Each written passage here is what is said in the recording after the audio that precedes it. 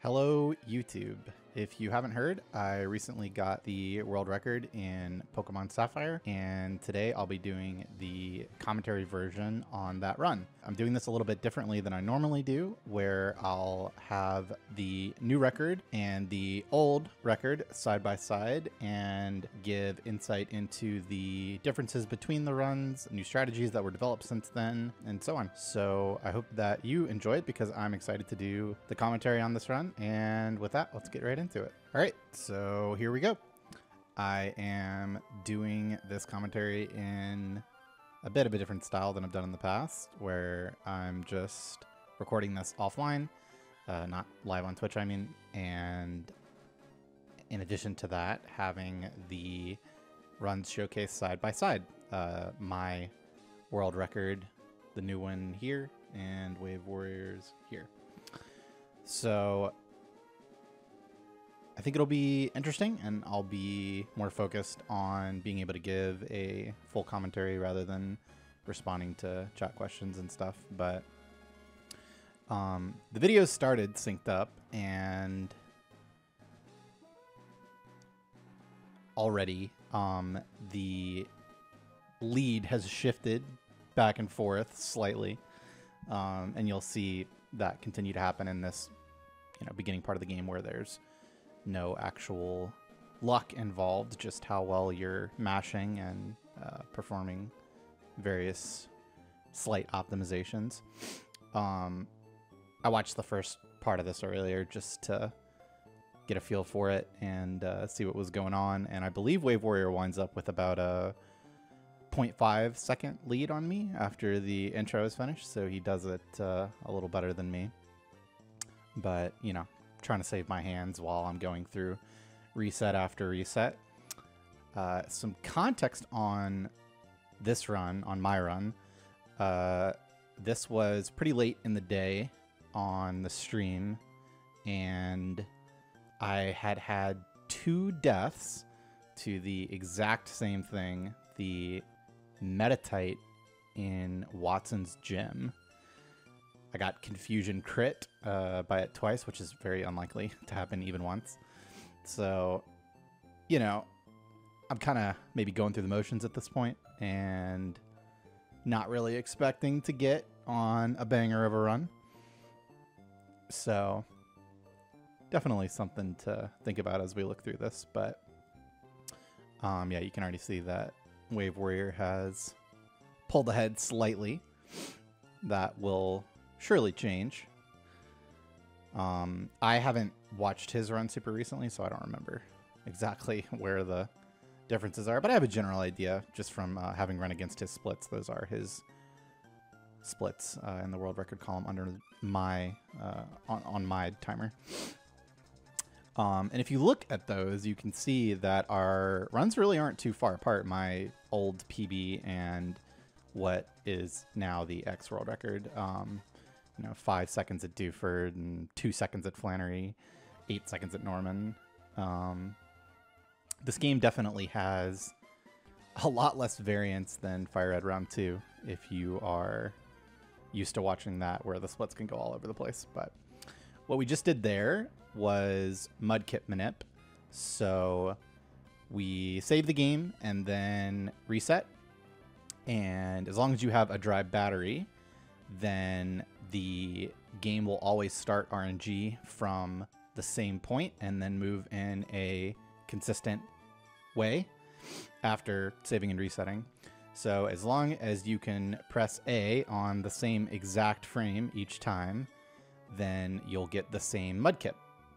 And in this case, we manipulate a naughty Mudkip that has really insane stats. I guess we can throw them on screen maybe. But it's got basically nearly perfect stats. And so you run with the same Mudkip every run, which means that you can, only have to know one set of like defensive damage ranges and memorize most of them and stuff rather than having to look at a set of notes for it. And during the fight and what you're seeing now, there's actually an extension of that Mudkip manipulation where we time a few events, including not missing tackle, the frame that we exit the fight on, and the frame that we exit the lab cutscene on.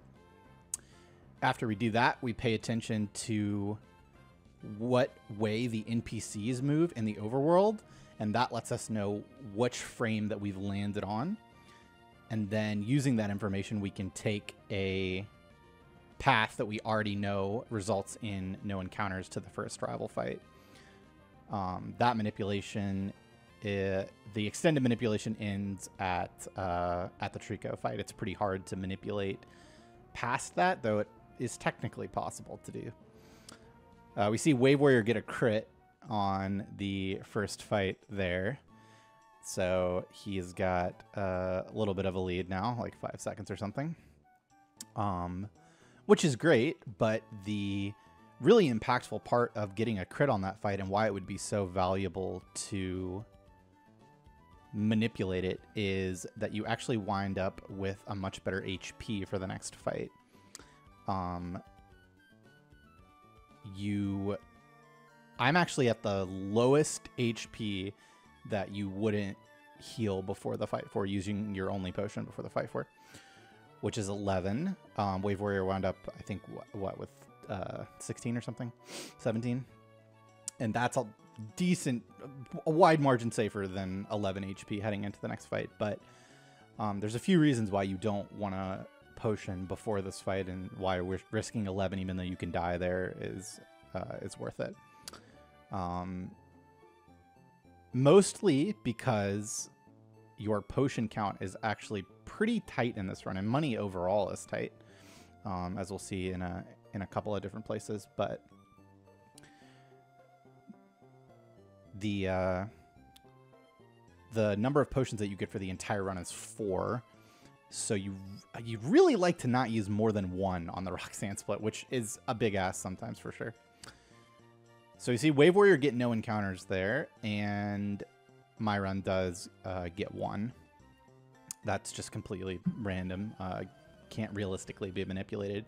But as you'll see, I won't get another one here. 1, 2, 3, 4 steps of grass that I walked through. You get 4 tiles of immunity after fighting a trainer or getting a wild encounter. So there was no chance of me getting an additional encounter there. So you're speed tied with this Zigzagoon, which is quite annoying. Because it knows Growl, and its tackles can start doing a lot of damage after it uses Tail Whip on you a few times, or if it hits a crit after Tail Whipping or something. Ideally, you'd like to kill in 4 turns. And I do get that here. That was a really important speed tie win, because if he had growled again, then it wouldn't have killed. So, and we see how, how much randomness there is in this first split. Like the lead. Okay, well, actually, WaveWarrior got 2 encounters in that batch. That's really bad. I was going to say the lead shifting back and forth, but yeah, that was unlucky. So we see a 755 Mart entry for me, which is pretty good. Anything sub 8 is solid.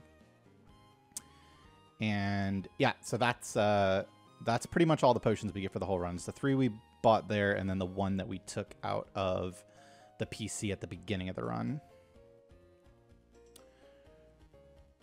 Oh yeah, this is a new little fun thing. It saves, what, like 32 frames to talk to Norman from the side rather than the bottom. It's just the way that we see, like, Wally has to walk all the way up to the cutscene or whatever. I don't know what the exact difference is, but yeah, it's faster to talk to him from the side. But that changes your step count, which is really important for the remaining RNG manips in the run, being Wingull and Abra. It doesn't really matter for Kyogre, or it's extremely unlikely to matter, rather. So if you take too few or too many steps, you can mess up an RNG manip. It won't work as intended, which means the run is over if that ever happens. So you need to be aware of how many steps you're taking. Especially this Wingle Manip is pretty finicky. But the way it works, I believe, is that the game every so many steps needs to check for like updating your Pokemon's happiness, like every 128 steps or something. And when it does that check, it advances the RNG. So if you've taken an inconsistent number of steps, you can get a different result when doing the same RNG manip. So you need to be careful about that. But once you're used to it, it's not too difficult to avoid anything bad happening. So yeah, the important bit about that is that I took 2 extra steps than WaveWarrior. So there's actually one of the paths that for this Wingle Manip that's going to be different if I happen to hit that one. And when I say paths, I mean that we're going to do an RNG Manip here, which means save and reset. And unlike Mudkip Manip, this is not a 1-frame Manip. This is actually, it's up to 6 frames if you are willing to memorize that many paths. But I'm going to load it into the game here, and then I'm going to look at this NPC. So that's up, he moved up, and she moved up too. That's path 2. Memorize that, and I do that little movement where I walk the last tile. WaveWarrior, it looks like, hits path, what is that, 4? I think that's 4, yeah. So he actually ran the full way until he got an encounter. If either of us had done the other's movement, then it wouldn't have worked. The importance of that is, of that NPC tracking and stuff, is that it's really difficult to hit 1-frame manips. It's 1/60th of a second, the timing that you need there. So while it can be, you know, a little mentally taxing, especially if you're first getting into the game, to learn and memorize those paths and the slight movement alterations that results in the same outcome, which is that level 5 Wingle with a specific nature that also gets in the Pokeball without weakening it, to make sure that isn't just a 1-frame manip. Yeah, it's important to have it set up that way, and Aber Manip will be the same. I had to heal before this fight. You generally heal anything less than 16, and this is one of the worst fights in the run because this Poochyena has 3 moves and one of them Sand Attack. It's a 5-shot with Tackle, which is quite annoying. And I actually double crit this thing, which is sick. I get Sand Attacked and hit through. So this, fun fact, I've grinded this game for something like 3 months, somewhere around there.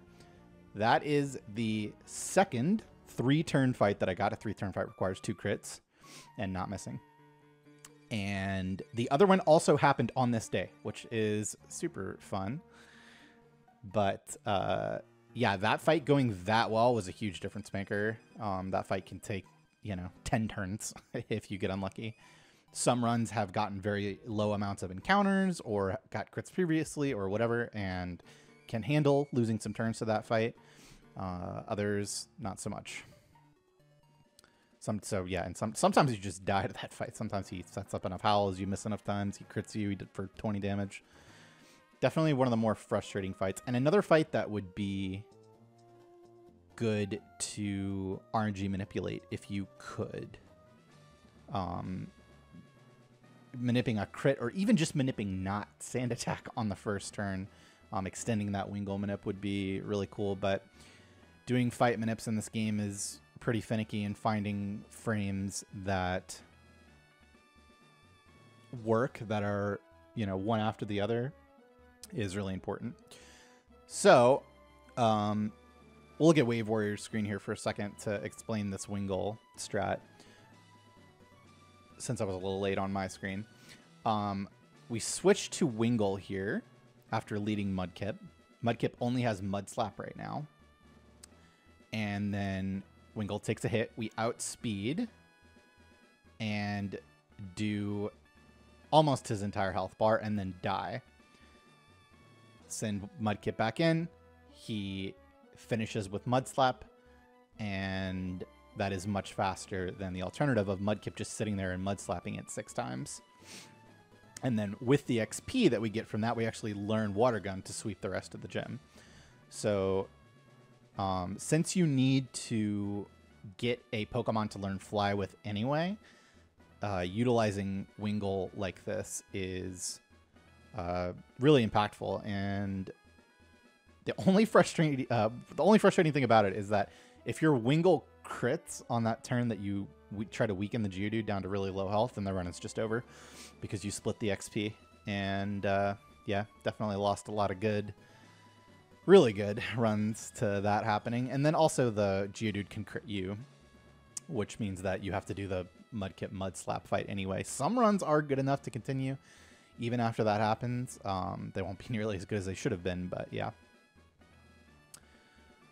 So we've only had to use one potion so far in my run for Roxanne, which is good.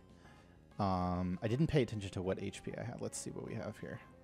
30. Oh, so we're actually just full HP, right? Because we got that crazy pooch fight. We didn't wind up taking any damage. WaveWarrior actually has to heal his Mudkip to full HP, which is not ideal. You don't really want to be full HP for this fight. It doesn't line up super well for what you're going for, but at full HP, the strat is just going to be Water Gun every turn. Nosepass Hall almost always Rock Tomb first.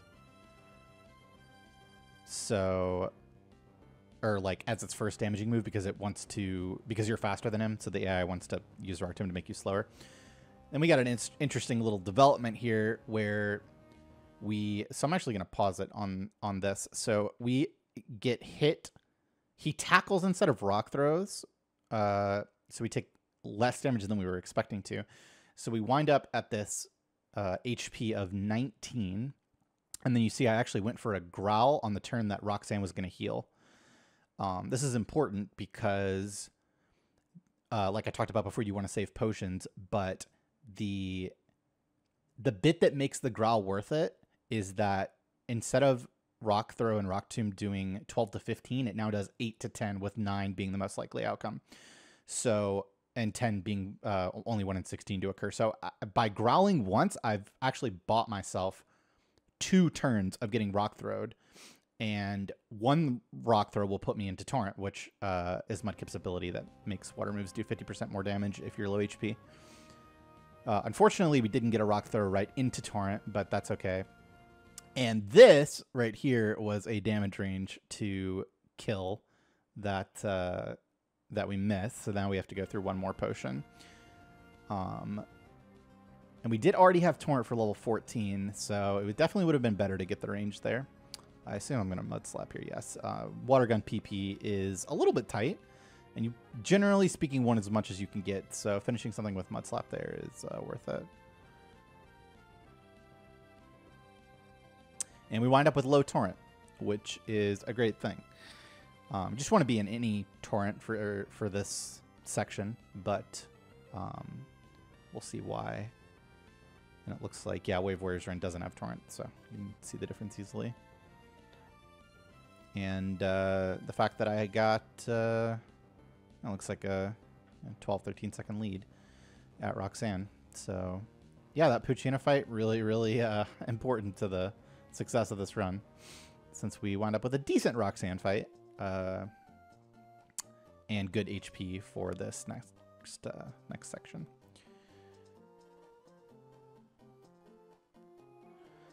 So we need to get some experience here, and so getting an encounter is completely fine, but we can't repel yet because even though we only need 1 encounter worth of experience, the amount of repels we have won't last. As you can see, we actually pick up a repel here off the ground because we don't have enough money for it, because you need the potions you get. And I actually get a second encounter here, which is not common at all. This has not happened, but maybe, I don't know, 3 or 4 times to me. This is a bit of new movement here. Make that spinner girl look down, open the menu. That freezes her for 32 frames. And we couple that with the repel from the bag. So like doing 2 things at once. Freezing the spinner so that we can get past, and also using the repel. And she has no chance to spin either before opening the menu or after if you do the movement the way that I did it. WaveWarrior did a little bit of a different pass.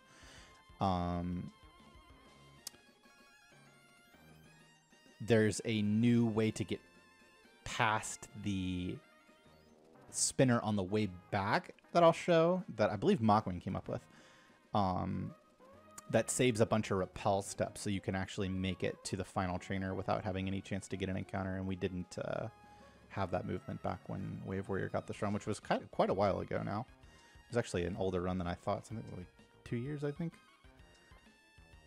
Something like that. Let's see. While we're sitting here.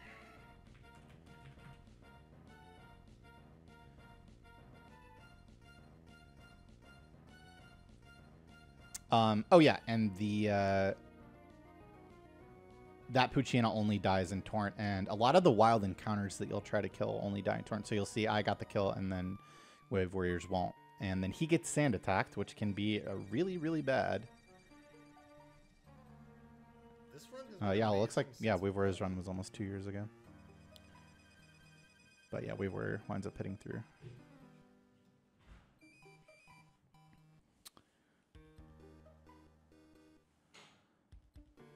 But because we got the double encounter, we actually lost, decent bit of the lead. So this is the new movement here. Run to this tile, walk for 3 tiles, open the menu. If she had spun down there, then we would have been able to pass. And then we, again, do the little movement, the little doot-doot, and then open the menu. It's just a timing thing.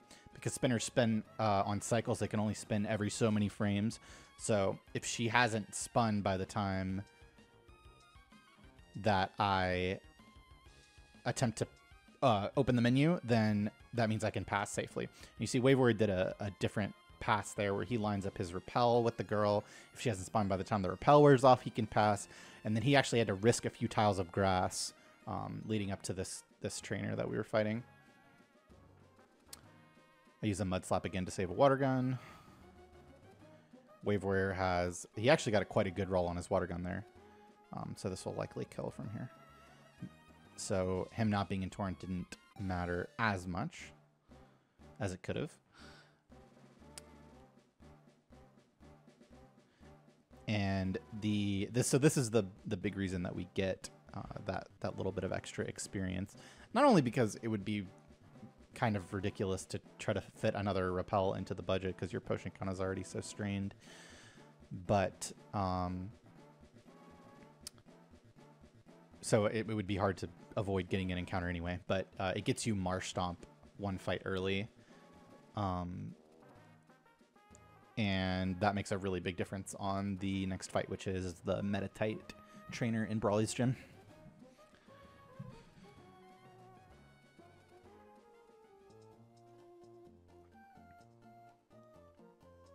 One of my favorite parts about this run is that this guy gives you 2 great balls and you use both of them to catch things rather than buying your own balls. Those great balls actually come in really clutch.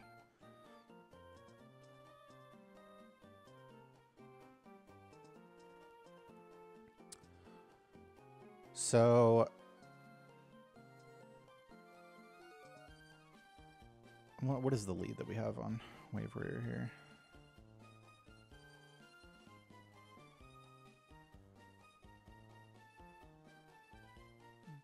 $22.10.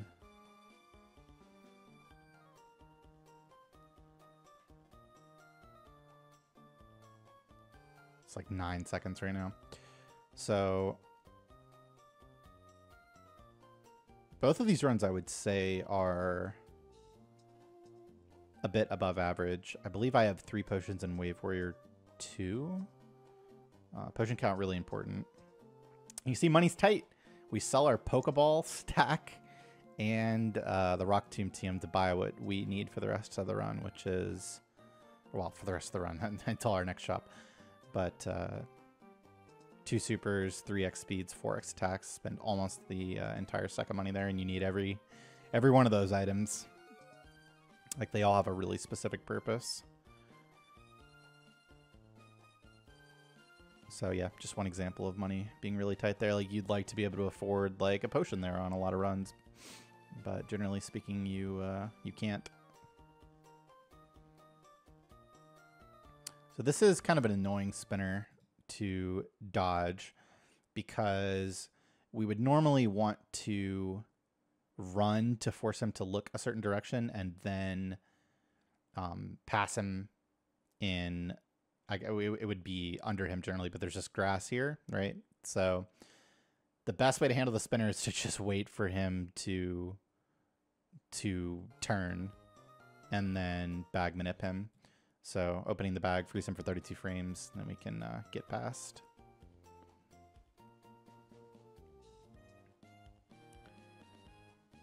You'll see WaveWarrior do the same thing. There's just no other way to get past that guy, unfortunately, without risking encounters. And again, definitely no way. It wouldn't even be worth it to repel, but even if you had the money for it. But yeah, there's no way. So just got to do it like that.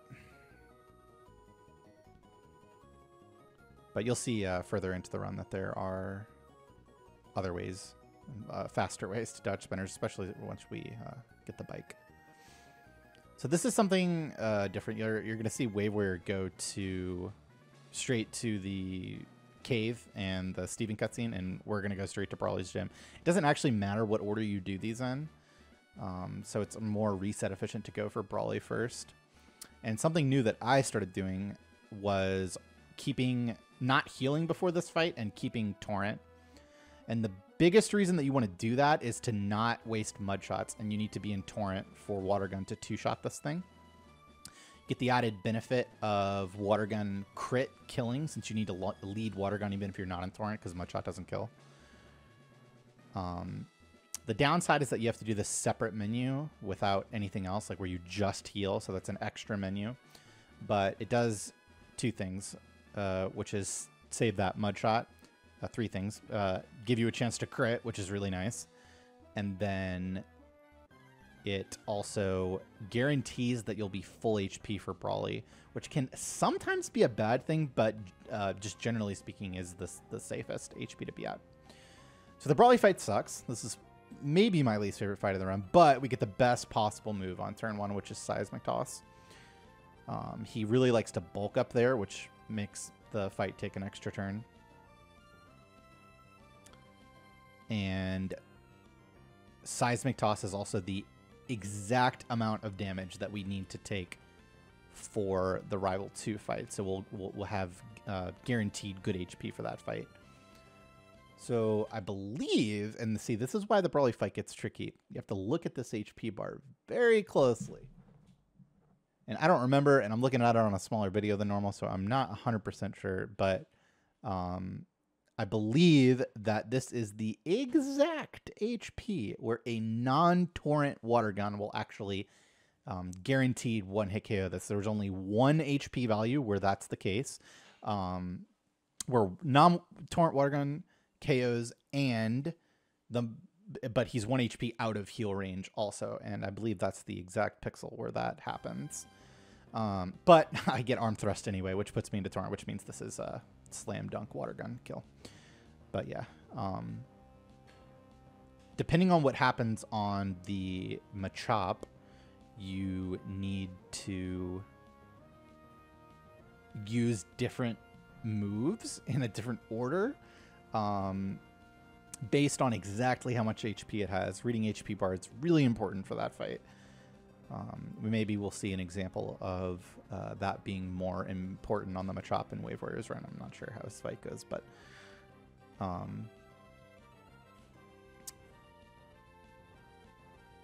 now WaveWarrior is going to come and do what we just did, and we're going to go do what he just did.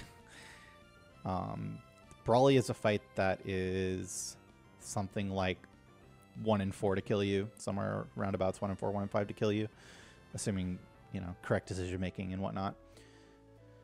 So getting that out of the way before wasting all the time that WaveWarrior just did, you know, going through the Abra Manip and such is good for, you know, real life time save. Doing all that and then just dying means you just wasted all that time for no reason. It's not any faster or slower to do one or the other. So we're doing a Manip similar to Wingull here. I'm paying attention to how the hiker moves. He didn't turn, which means I have to do this little turn back movement.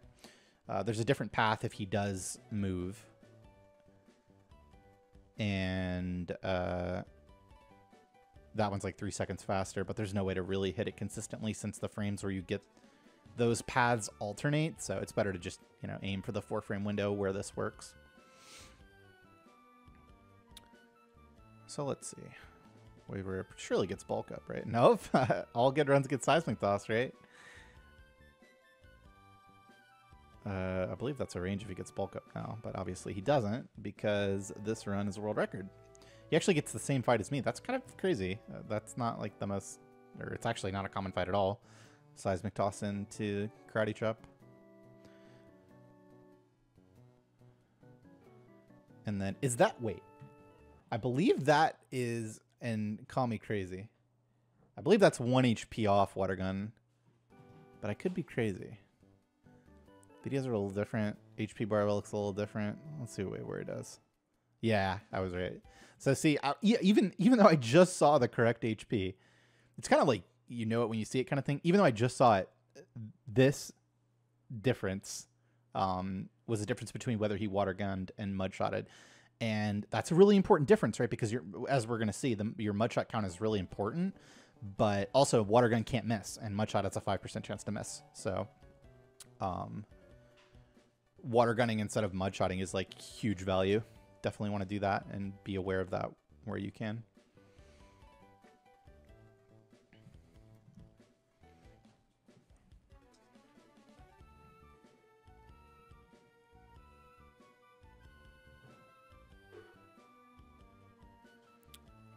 Oh, something some people might be wondering about is we used to talk to Steven from the side and escape rope out. If you don't walk out of that room, then it's faster to escape rope. But now that we're doing Abermanip, we get some distance into the cave without having to risk an encounter since we're RNG manipulating it. And that means that your rappel lasts long enough for you to actually run out of the cave instead. And if you're running out of the cave rather than escape roping, which is very slightly faster, crazy, I know. I was shocked to learn that it was like very slightly faster to just run out rather than pick up and use the escape rope, which has a pretty slow animation. So yeah, that's why we don't talk to Steven from the side anymore. It's actually slower to do that if you're leaving the room yourself rather than escape roping.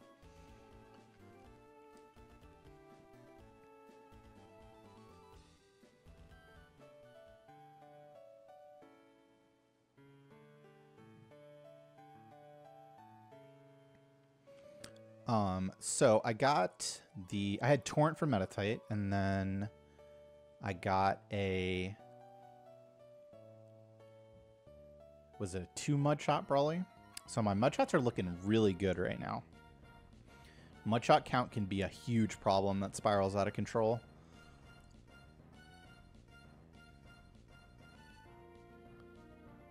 But we're looking pretty good right now. So I am going to have to heal for Rival 2. My HP is too low right now. But I haven't healed yet because Torrent on Water Gun matters for Zubat here. But let's see how many... Okay, so I have 6 Water Guns here.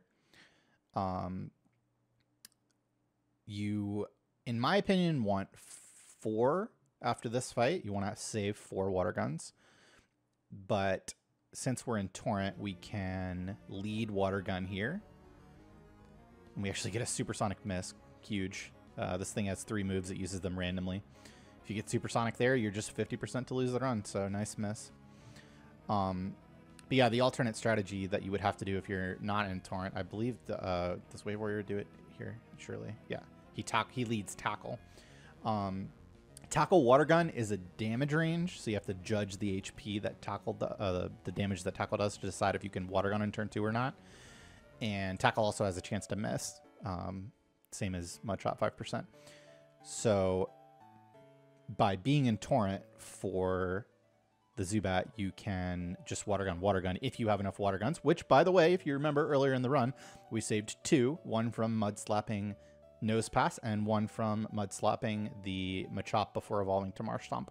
So those 2 Water Gun saves actually came in pretty clutch because we didn't have to tackle Zubat there and got to take advantage of the fact that we were in Torrent. Now, there is a small chance to die to the Carvanas if you get exactly Mudshot Miss into random AI Bite, because those grunts don't have any like kill AI. They just use their moves randomly, and they have, Leer, Rage, Bite, and Focus Energy, probably. So here, Repel, and we actually needed to pop a potion here. Not super happy about that, but that's why having 3 for Roxanne, or after Roxanne, was really important. So that we can use a potion here, and it's not the end of the world. So we're gonna watch WaveWarrior do the spinner pass. Well, I just did it, but so he's gonna run up to this tile. That's gonna make the spinner look left. Then he needs to switch to a walk so that the spinner doesn't turn right. And then he's going to open the menu. It's just the way that spinner cycles line up and how and when they can turn. If you do it quickly enough, open the menu, that is, and this spinner hasn't spun yet, then you can pass here without having any chance of getting seen. Now, you could also open the bag and freeze him for 32 frames, but there's no reason to do that here with the way that the cycles line up. So he will just close the menu and then pass here, which is the same as I did. And then we pick up this full heal, pretty important full heal for a number of things. Like, for example, this Numel could burn you with Ember, and then your run is over unless you have the full heal.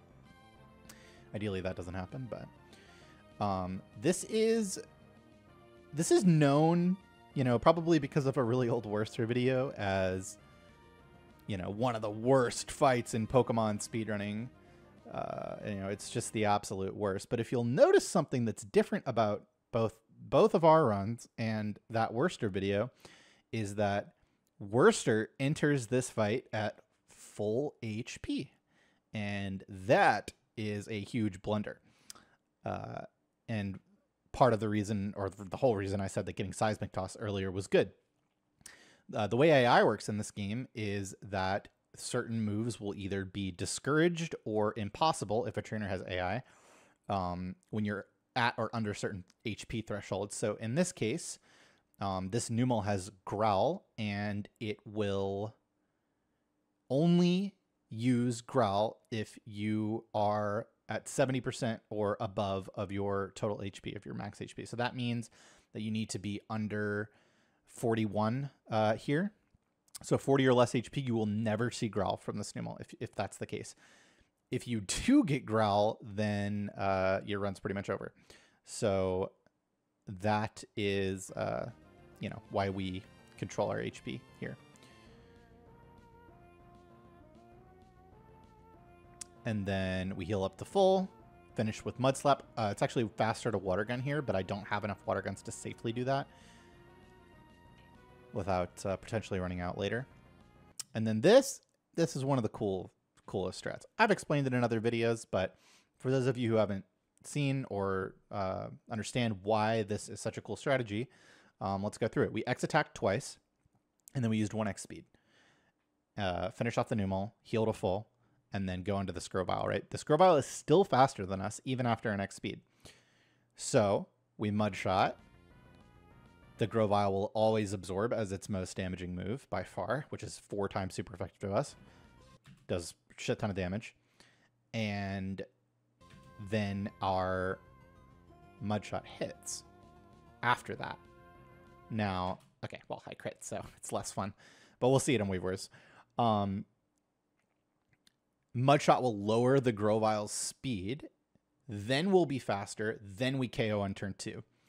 What's important about this that you might not realize is that if we had, for example, set up 2x speeds, and then we were faster on Grovyle on the first turn, we would hit him, and then he would absorb, heal all that back, and now what? you're screwed. So being slower on the first turn and faster on the second turn of this fight is key to making it work. Now, if you just crit like me, then I guess it doesn't matter. But surely WaveWarrior will show off the strat, right? Mudshot, yep, Speedfall, and I do believe that this was enough damage for him to be able to use Tackle here. You're like 3 and 16, I think, to do. No, it's probably more than that. It's like 5 and 16 to do more damage. He gets the crit on turn 2. Unlucky. Unlucky. We actually wind up at the same exact HP. That's fun.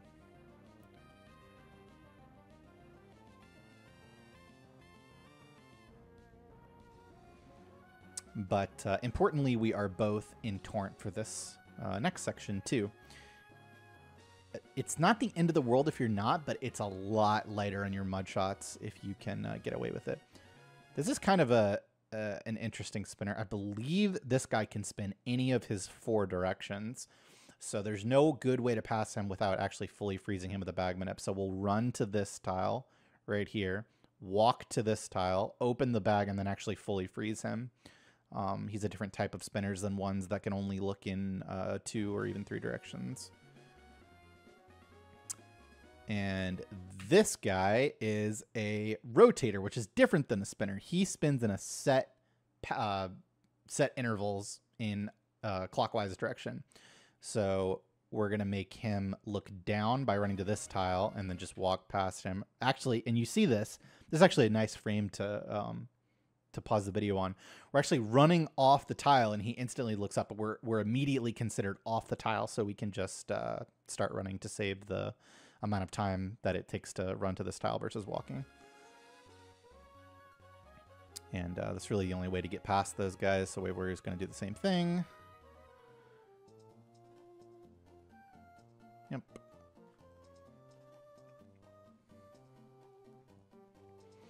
Pick up Rock Smash and the bike.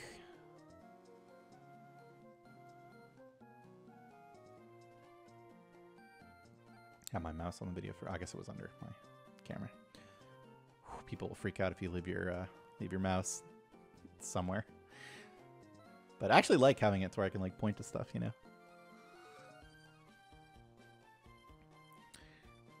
So this section is where the mudshot count starts to kind of come into play. I haven't really kept track of how much mudshots WaveWarrior is used, but I do know that I have not used enough to where I'm going to use this ether yet. But if you've already used enough mudshots to where an ether won't overcap you on mudshots, then you just do it in that menu. Since you're right there anyway.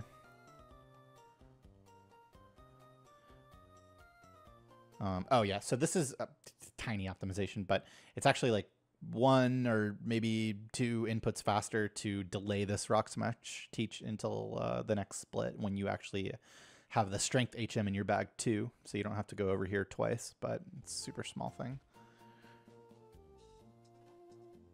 But that's why the Wattson split is a little different than, or it will be a little different than I have it listed as. So he didn't wind up ethering there. Okay. So this Ralts only dies in Torrent. So this is just a water gun traded for a mudshot traded for a water gun. You would have to mudshot that if you weren't in Torrent, which really just depends on how much damage the Grovyle did to you.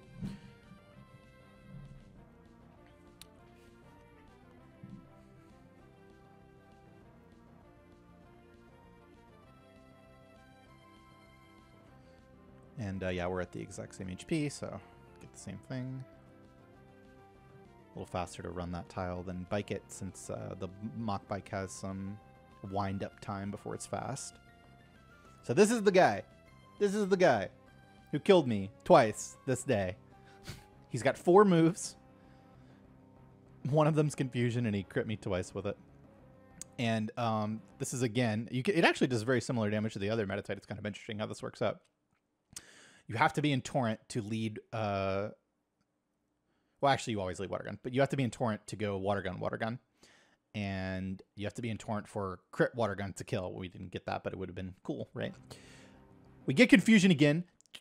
Now, you know what I'm thinking at this moment. I'm thinking this is going to be the clip of the century. I'm dead. I'm getting crit 3 times in a row. Why am I getting confusioned? Super annoying stuff like that. However, what I will point out about this confusion is that I'm at 18 HP right now. And at the next level, I'm going to gain 3 HP.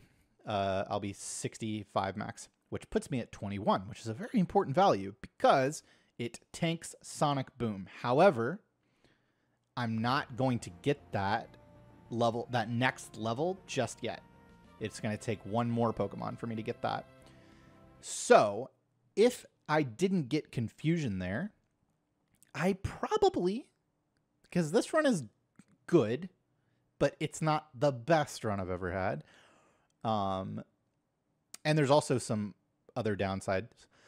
I probably would not have potioned here trying to go heal us in this gym, but the confusion forces me to heal for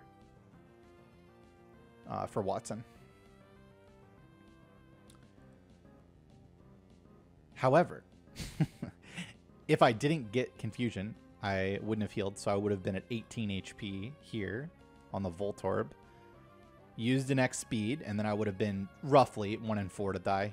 4 moves, and one of them Sonic Boom, and a Sonic Boom has a 10% miss chance, so you're not always dead, but usually. And we don't wind up getting that, but you could say that the confusion saved my life, because there's a different world where I don't heal there, and then I just die, and then I end the stream for the day. The other downside is that if you heal there and then you don't get Sonic Boom, you're in range because of that mechanic we talked about earlier with AI and certain status moves. We'll be in range to get Supersonic from Wattson's lead Magnetite. And that is not where you want to use your full heal. So...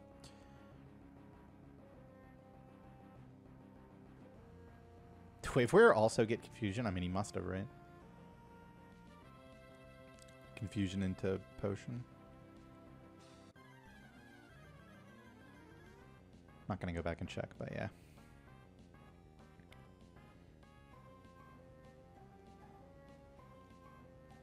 Okay, so.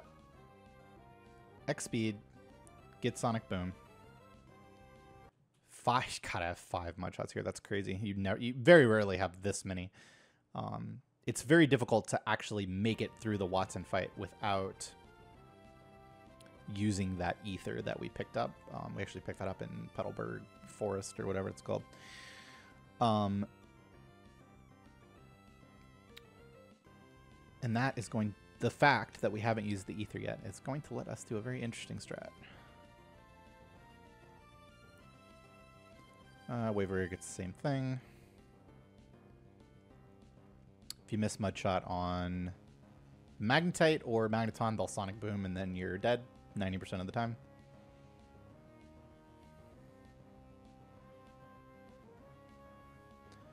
So it's important to note that I haven't taught Rock Smash yet, so this lead isn't as big as it looks by the video.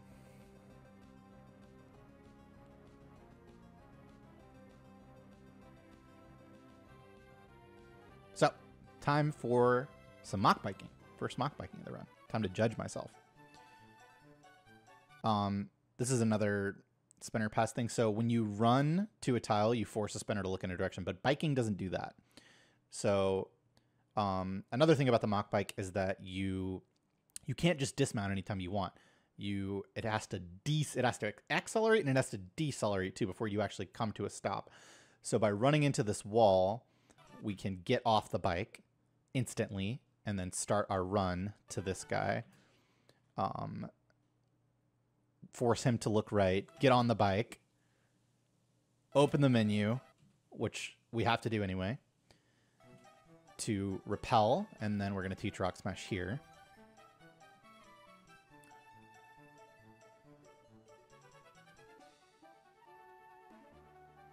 And this will be a safe pass. No chance to get hit. And here is where the beginning of the super interesting... Oh, I tricked myself there. I was like, wait, I didn't pick up the max ether this run, did I? Okay, so... Because I made a movement mistake. That's funny. So this item right here is a max ether. And up until recently, we had always been picking up this max ether. However, we're not going to do that this run. We're going to fake like we're going to get it and then actually save the move in it. Just barely. WaveWarrior uses his ether there.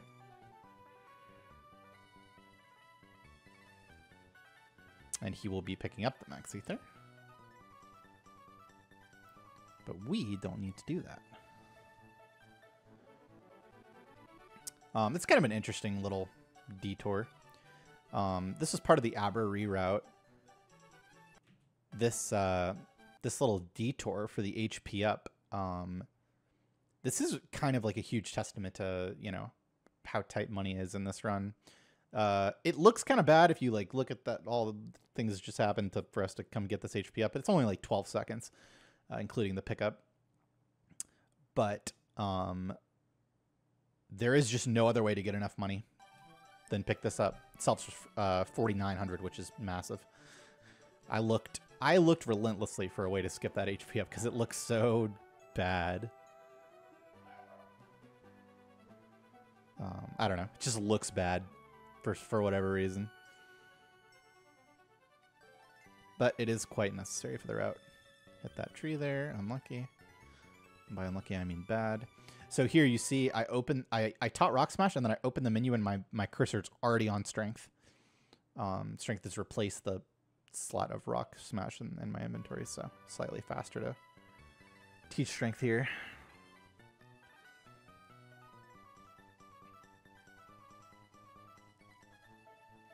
So this is yet another different type of way to... Oh, what the... Did I just go up there for no reason? Up the potions.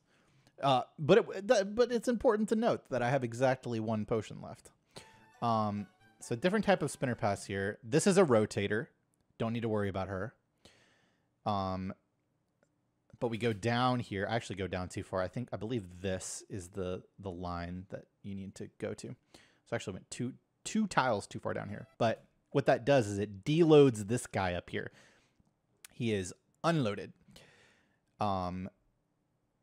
And when he becomes loaded, we are already moving at max speed on the mock bike from a number of tiles away that he cannot spin by the time that we pass him.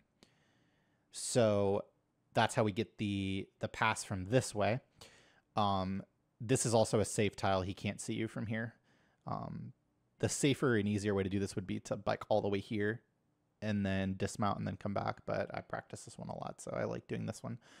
Then we're going to get off the bike like we showed before. Run. You see how he's forced to look right. And this will be the first, right? Yeah, this will be the first run to bike in the run. So let's go to this, run to bike. And so to explain that, deload, run to a specific tile to make him look right. Stop moving because you can't get on the bike while you're moving. And then within 6 frames, input, I believe 6 frames, input, get on bike and start moving left. And that makes it a safe pass. Can't spin in time. Those can be tricky. I don't know if I missed any of this run. I probably do, honestly. Especially with nerves towards the later half of the run. That Paul barely makes it. And then this guy is... I get this question all the time. Why did you go down here? It's the same exact thing as that hiker from before. We need to deload this guy and then load him moving max speed on the mock bike and with a number of tiles that we can pass him before he spins. I see WaveWarrior go for the same more difficult pass there. Props. So, this fight used to be the worst fight ever on the old route. On this route, you just X attack, and then you win. On this run in particular, and I believe WaveWarrior has the same HP as me, so I assume he made the same decision. On this run in particular, I actually had a chance to die to getting critical hit here. I really didn't want a potion for 2 reasons. Number one, it's my last potion, and having a single potion for a number of mid to late game scenarios is really, really valuable. You want to save one for sure. The other problem is that if I healed, I would be 35 out of 70, which is exactly half HP, which means that this Wingull would have a chance to use Supersonic. Being under 70% means it can't use its Growl, and being under 50% means he can't use Supersonic. So healing here would have been really bad, but I had to risk getting crit there. But now the fight's over, and that's due to having an X attack and having strength before this fight, which the old route didn't have. Old route had to natty mudshot this Roselia for a something like a 27% chance to die. And then, yeah, WaveWarrior does the same thing here. I don't know how many potions he has. I assume 1 or 0. But you just can't heal there, even though you have to risk the crit.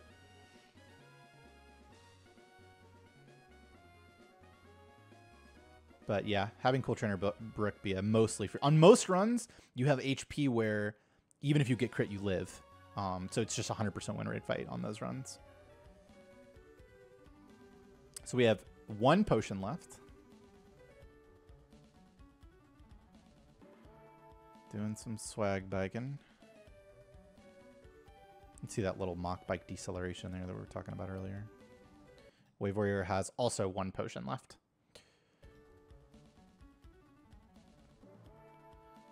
Barely missed the entrance there. All right, so fun fact. This is the last shop that we take for the entire run.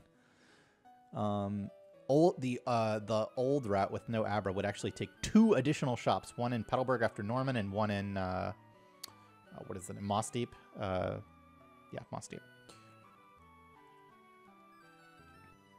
So that's a big reason why the HP up is so important. Like, yeah, 15 Super Repels, that's a lot of Super Repels. It's not cheap. 8x specials. 10x attacks. Let's see what WaveWarrior does here. So WaveWarrior does go ahead and buy 3 super potions. Okay.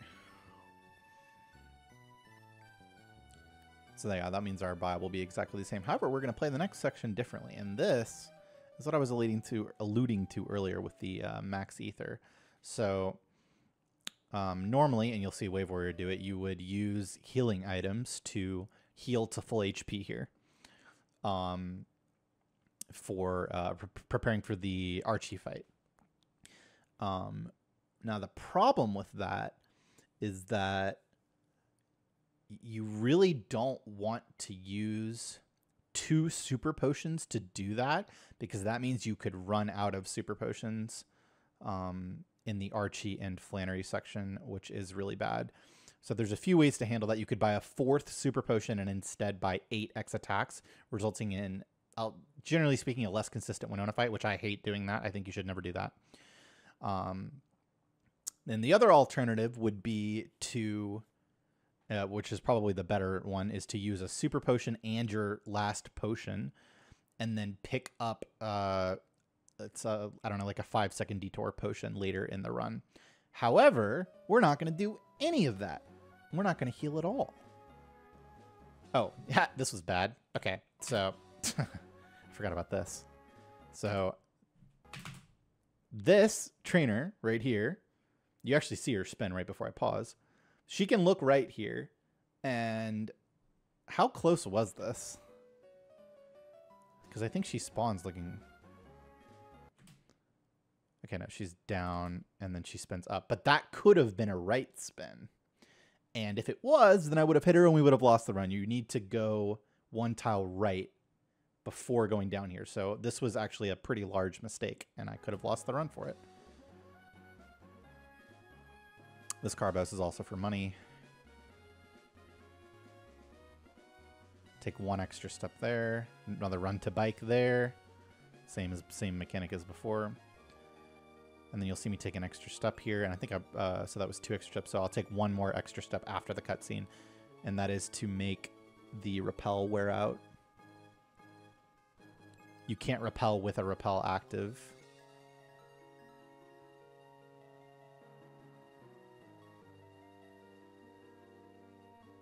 after Gen 1, actually.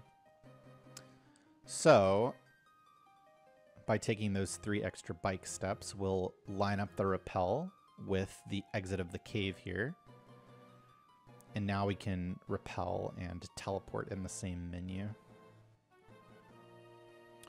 So here is the crazy culmination of all of this nonsense. We're actually going to take the Pokemon Center here. Crazy. This is a strat that me and Math Genius cooked up. And it's a pretty specific set of circumstances where this actually winds up being strictly faster, but on this run, it was strictly faster. You need to make it through Wattson without using your ether, which is pretty hard to do. We actually had 2 extra this run. That's very uncommon. You need to save yourself 2 healing item uses, so we didn't have to super or potion there. And ideally, you would also... Oh, actually, WaveWarrior misses his run to bike there. Pretty easy to mess up. We both made what could have been run-ending mistakes on the split, so it's fair. So the 2 healing item uses, and then ideally, you would want to be taking the Pokemon Center when your alternative is using your last potion, because now I don't have to pick up that 5-second time loss potion. In addition to that, taking the center heals your Wingull, because it's still dead from when we did the Roxanne strat earlier, which means that when we lead the Wingull on the Archie fight here to avoid Intimidate from the Mightyena, we won't get super effective text, which saves like 1.4, 1.5 seconds. So you add all that together, skip the max ether, skip using the max ether, skip using 2 healing items, skip picking up the beach potion, and the time save from no super effective text on the Archie fight. And what you wind up with is roughly 3 or 4 seconds of pure time save from taking the Pokemon Center. But in addition to that, the way that the Pokemon Center heals your PP, like the spot that it heals your Mudshot and Strength PP in, is such that you basically have no chance of having any issues with running out of PP. Whereas when you have the situation that WaveWarrior is in, you will oftentimes either run out before Flannery, or you'll put yourself in a situation where it's like, okay, if I miss this Mudshot, I'm really screwed because it's my last one, but I can't use the max ether yet, or I won't have enough Mudshots for the next section.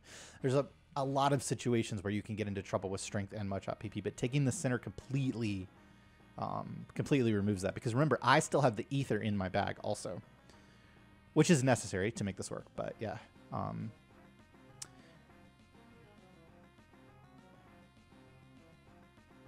so yeah, lead guard spec, and you see WaveWarrior is forced to use Abra instead of Wingull. Minor-ish difference, but no super effective text. And then it's Archie time. So we avoid Intimidate by leading the HM Slave, and then set up, and also set up guard spec with that turn so we can't get sand attacked, which is what we want to see. We wanted the sand attack. And similar to the AI on previous fights, we're actually using it in reverse here. We want to be full HP because we want him to sand attack. So being actually full HP here is really important, because if you want to pull out your calculator, 53 over 73 is still above 70% HP, which means he's more likely to sand attack than he is to bite. But we just get to bite and to bite, which is no fun. WaveWarrior gets some sand attack action. And okay, let's see this situation. So we are at 15 HP. We've set up 1x attack and 1x speed, and we're gonna have to heal. So I think that I actually make a mistake here and just kill it with Mudshot, which is because strength was a damage range to kill from here. Yeah. So what I actually should have done is heal on this Mightyena because it does slightly less damage. 17 to 20 run rather than 20 to 24 from the Golbat. And is guaranteed to use its damaging move.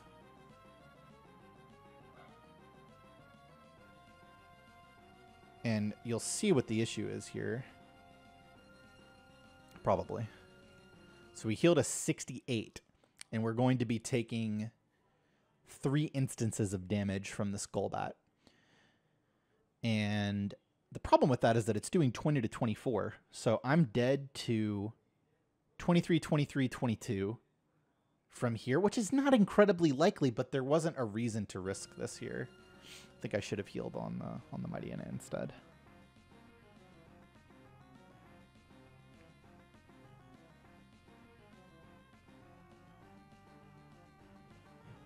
And you see we wind up at we wind up at an HP that's actually dead to a max roll, only 1 in 16 to occur, but wind up living on 2 HP. So yeah, you can see why that decision could make a big difference.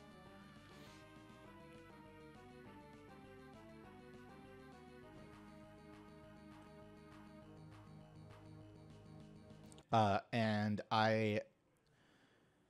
considering the pace of this run, I probably would have mudshot it anyway, but I actually had to mudshot here rather than strength, even though both kill. And if I miss this mudshot, the run is over because I'm dead. But if I strength, then Sharpedo's rough skin will actually kill me from this HP. So had to mudshot there, which does save the time from rough skin, so is preferable, but is a risk.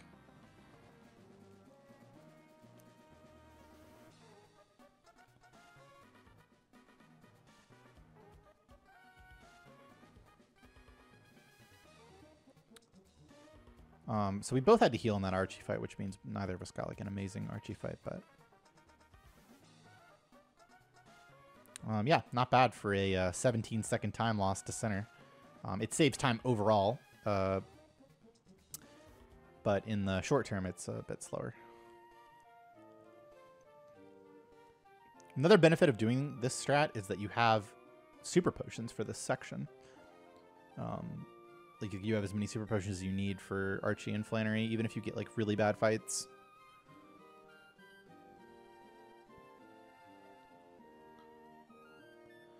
So we're gonna super to 54. I heal again, right? Yeah. See, I had the option. I mean, if you got a good Archie fight, you could have 2 supers there if you didn't center. But it's worth noting that I got a bad Archie fight and was still able to do Flannery at full HP. WaveWarrior heals to... Actually, was that his last super potion? Just for illustrating the point. Yeah. So he wasn't able to heal to full HP here. I mean, I wouldn't have used another super potion even if I had one in his position. But... because you don't need to be, like, actually full HP. But, yeah. Having as many super potions as you need for this can get you out of sticky situations like the really bad fight that I got. I don't know. I say really bad. It wasn't that bad, but it was close, and I had to heal. So if you've watched old Sapphire runs, then you'll remember that this fight looks very different than it used to. The old strategy was try to get poisoned and then death warp after this fight, so you just sit there stalling on the Slugma forever. But we do a much more streamlined version of the fight now, where you kill the first Slugma and set up on the second because he can light screen, Sunny Day, Flamethrower. Getting Smog poisoned there is disastrous, so set up on the second one. And then Torkoal is a 2-shot, which sucks because it has Attract and Body Slam Para. But, you know, if you were to just critical him, you wouldn't have to worry about any of that.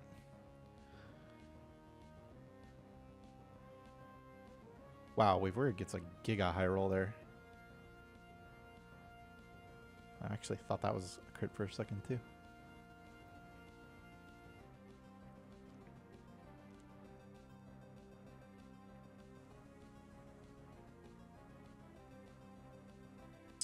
And, yeah, and the runs are pretty tight, 15 seconds apart at this stage. even with the critting the Torkoal.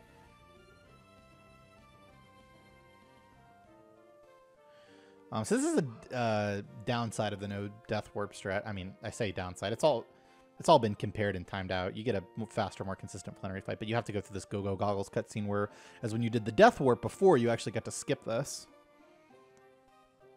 But because you have to do this, you can take the medicine shop after Flannery with her money, as well as this Carbos cell, and then you just basically get infinite healing items for the last run. I did kind of lie earlier when I said it was the last shop in the run. We do this medicine shop, but that's different, right?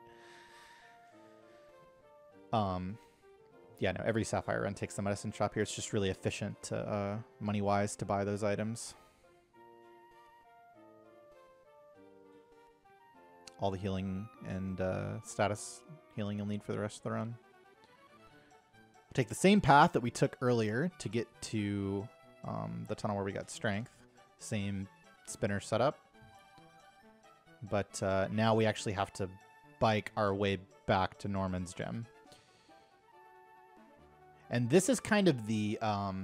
this section right here that we're doing is kind of what sparked the whole Aber route thing. It was like, okay, well, how are you going to get back to Norman's gym if you don't death warp? And WaveWarrior one day was like, well, what if you just biked there? And it turns out it's not as slow as we thought.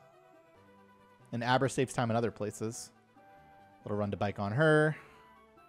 That guy's a rotator after her, the bug catcher guy. This movement's kind of interesting. So right here is the line that the rotator below this spot will be loaded. So if I were to bonk here, then the girl you're about to see down here will be loaded. And if you try to just pass her right away, then you will get seen. And you'll see how close it is here, where her next direction is up. Okay, well, I mean, Mach Bike's really fast, so it doesn't look that close. But if you bonk, then you will hit her if you don't intentionally delay your movement. So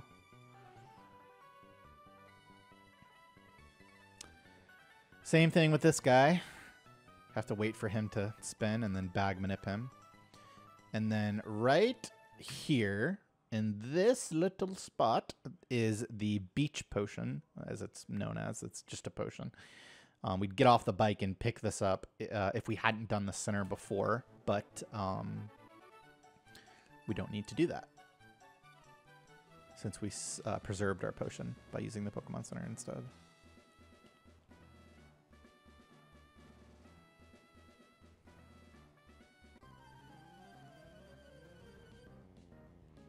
WaveWarrior does the same thing, and he preserved his potion by taking a... Oh, did he not? I don't know. I wasn't paying enough attention. I guess he used his... I was wondering. Whoa! Wait, what was that? That was crazy. Listen, it happens. Sometimes you lose control at the wheel. You just... That happens. I do something even worse later, so... But yeah, guess we should talk about this Delicatty and how much it sucks. This Delicatty X accuracies is part of its like room gimmick, and then a lot of times it'll sing. It also has Attract. It also has Cute Charm, which attracts you. This thing can wall you for minutes. One of my least favorite fights in the run. We got a really lucky one where we didn't lose any turns. So WaveWarrior actually opts to Mudshot here, so we can talk about this. I don't know. It could have been a PP for him thing for him as well. I'm not sure, but this what you're about to see stat drop animation, and then the Delicatty Speedfall. That's like 3+ seconds. It's really slow, but it doesn't have a chance to trigger Cute Charm, which gives you the status of attraction, and also, it lets you finish this thing with Tackle sometimes, which is a good idea if you're having Strength and Mudshot PP issues, because, like I said, that Max Ether route where you don't take the center it's really tight, making all those Mudshots work. So WaveWarrior actually does get hit with the X accuracy Sing, And now you're just praying for no attract here. He gets Growl. Nice. But now he can't finish with Tackle, which... okay, so that is his last mud shot. Oh. So he goes for Strength for the guaranteed win there. Has enough to do that. So this Lanoon on my end sets up X Defend. You Mudshot once to make him slower than you, and then it's actually 3 strengths from there to kill the guy.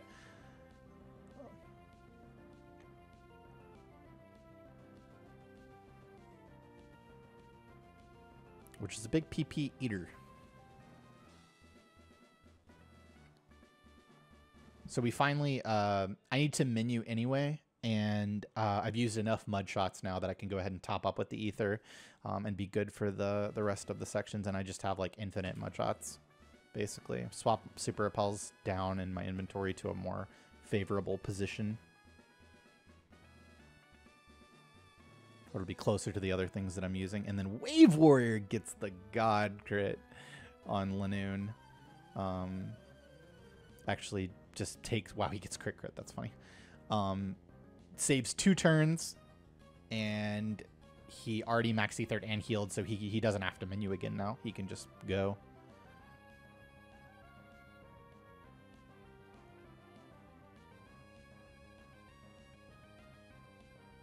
The Zangoose is a range, and I crit there, not complaining. If I had missed that range, then he could have slashed, and if that crit, which is 1 in 8 to crit, then it's like, I don't know, 50% to kill you or something. It's a damage range.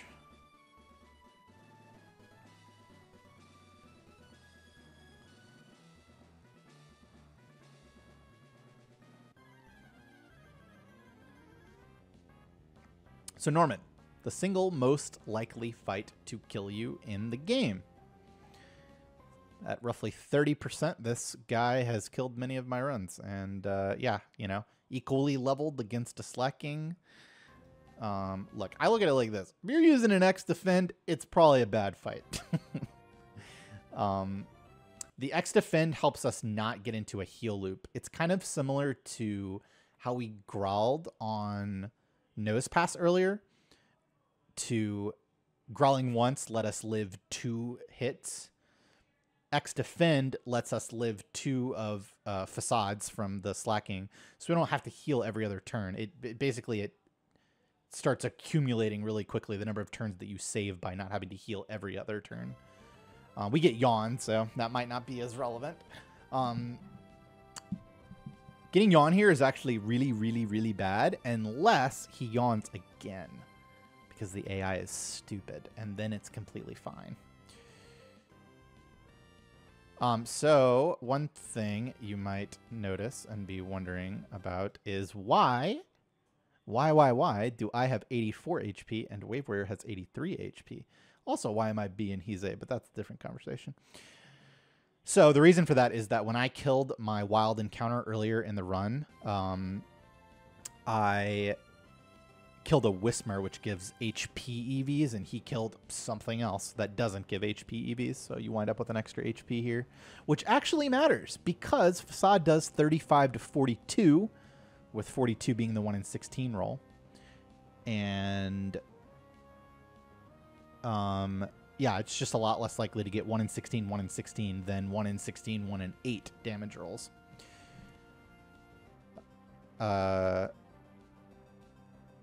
Have to risk this turn of getting crit by Vigoroth there. It's like pretty much no other way to do it. Ooh, I actually open inventory and heal powder there. Haven't gotten a Yawn fight in a while. So yeah, that was Slash was 1 in 8 to crit. We would have died if that crit us. Something else important about crits is that they ignore X Defend. So if the Slacking Facade crits you on any turn, you're just dead, even from full HP. Same with, I mean, the Vigoroth doesn't kill you from full, but he would have killed me from 45 where I was at. We get Facade on this turn. If that crit, it would have killed, obviously.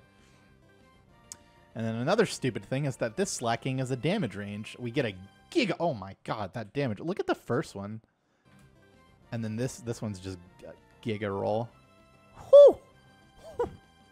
That was so much damage. Oh, must have been popping off for that one.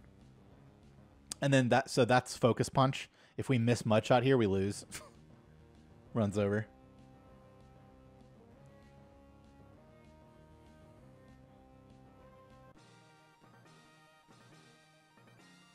But we did not lose this day. And notably, whew, what a split.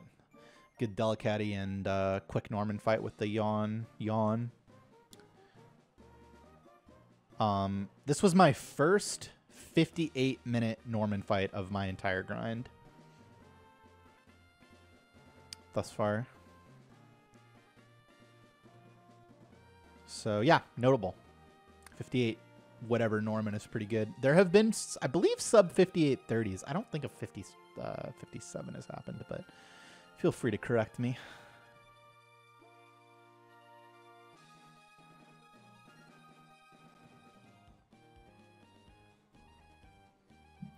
All right. So, we made it past Norman. We're feeling good. Feeling like there might be a chance. Also, gold split, 40 seconds ahead of record. We're feeling ourselves right now. Feeling the pressure. Heart rate's up. What will occur? Biking to the wrong tile will occur. So I'm supposed to bike to the tile above there, not to the tile to the side. I'll get a turn frame after entering the water, which means that I have one additional chance to get an encounter here. It's not likely to get an encounter like per tile in the pond, but I did risk an extra one for no reason. Turn. Little turn frame there. Still counts as a chance to get an encounter. Now, this is a section where on the old route, you would have to bike from here back to Mauville, but instead we just get to teleport there with Abra.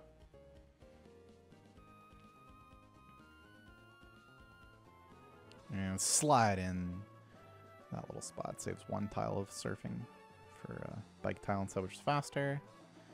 Another run to bike here. Run to bike.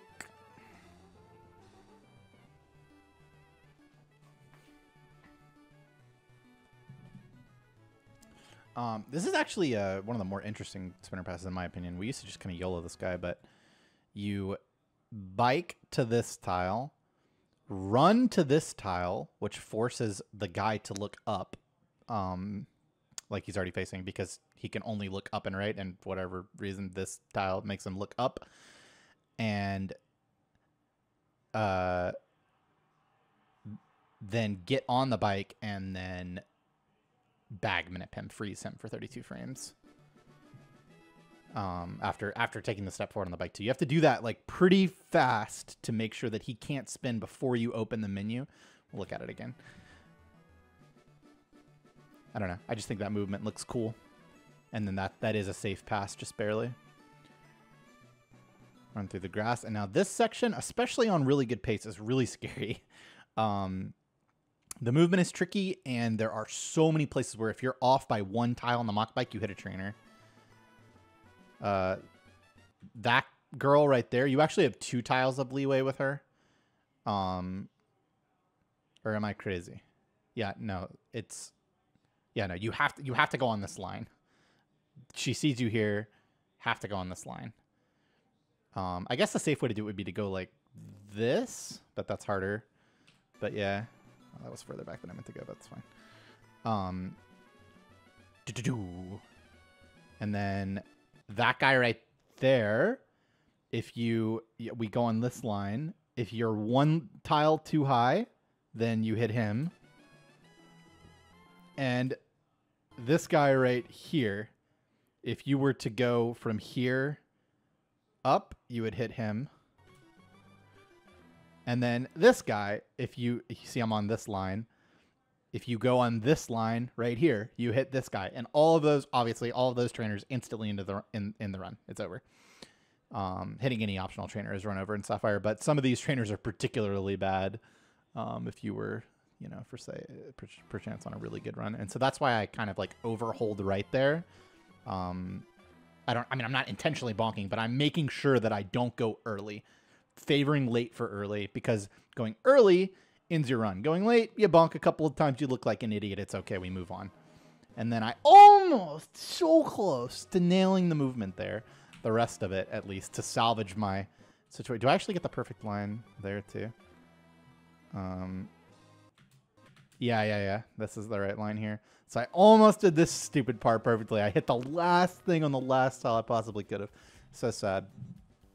But considering the pace and whatnot, we're going to forgive ourselves.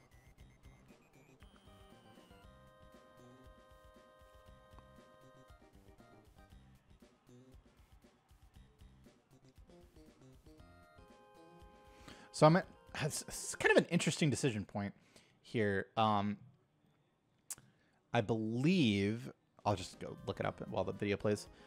You can, if you're in Torrent like I am now, you can surf the Carvana and it dies, which means that you have no chance of missing Mudshot and getting crunched, which does, I believe, 22 to 27. Let's see.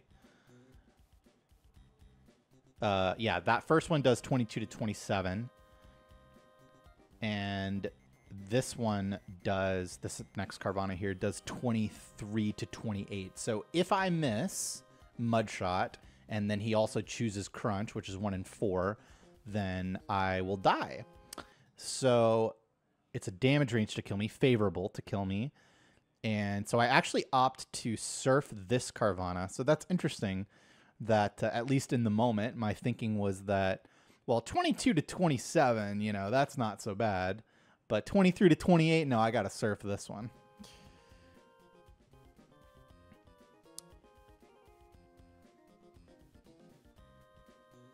Because it's more likely to kill, right? That's a safe pass. If that guy isn't spawned by the time you open the menu, you can pass.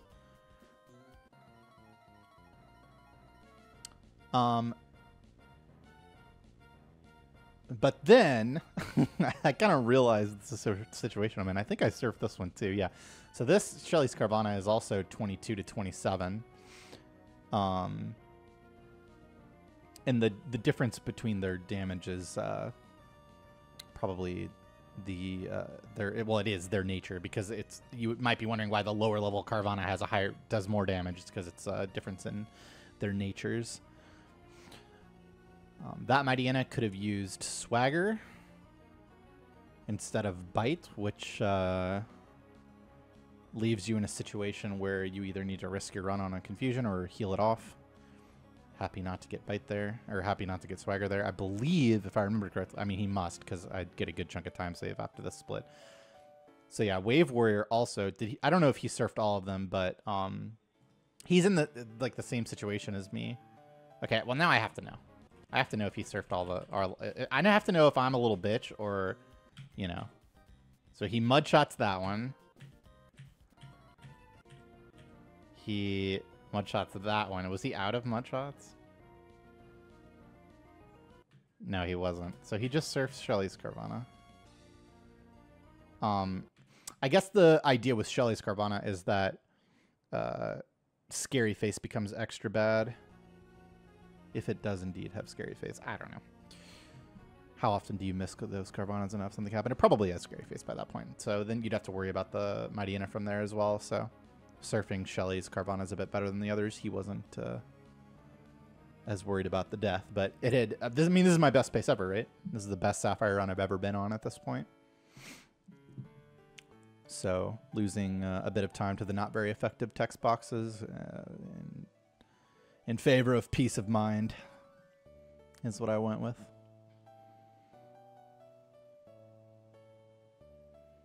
And so let's see. We're going to take the bet here. WaveWarrior does get Swagger. This lives on 1 HP. I believe it's actually 1 HP. Torrent max roll is, I believe, leaves us money in on 1 HP. Kind of sad. But I mean, obviously if you crit it dies, but...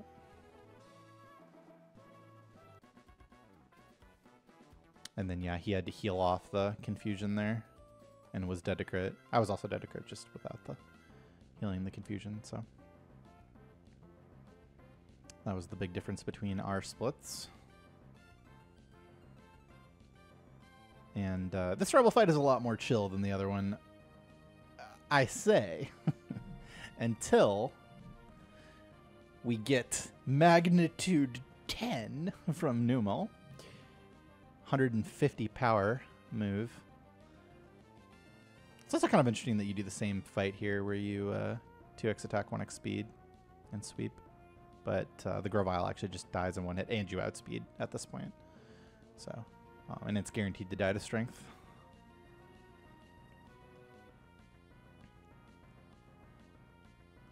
But yeah, if that magnitude 10 hit crit, we would have had problems. The takedown missing, actually probably a bad thing. Just depends. Just depends on what happens from here. But yeah, we get 55 seconds ahead of world record at this point. Now it's like, oh shit. We might have a little something on our hands here.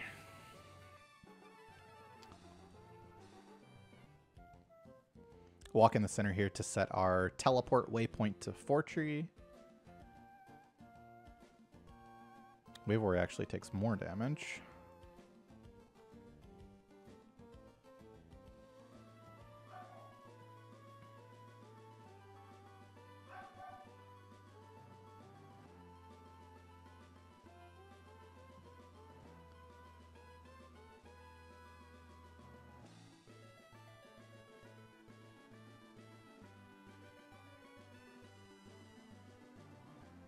So yeah,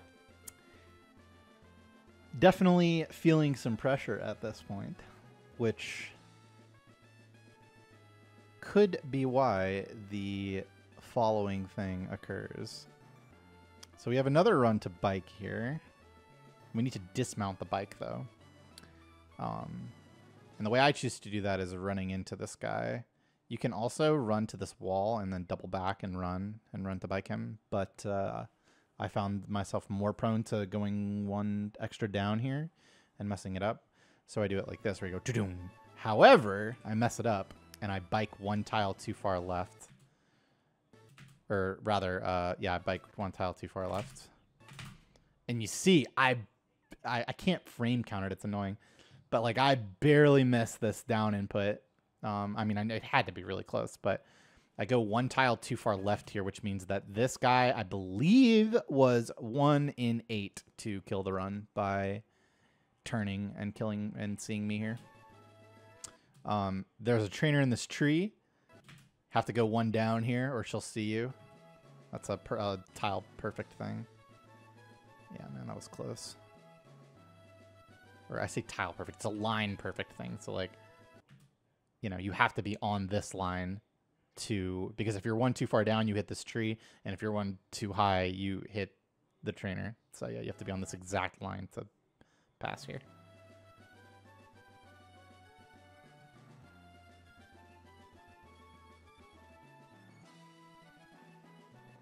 Weird bonk there. Overall, not terrible, other than the fact that, you know, I risked 1 in 8 to kill the run. With a mistake I've never made before. I don't think I've ever made that mistake in that exact way.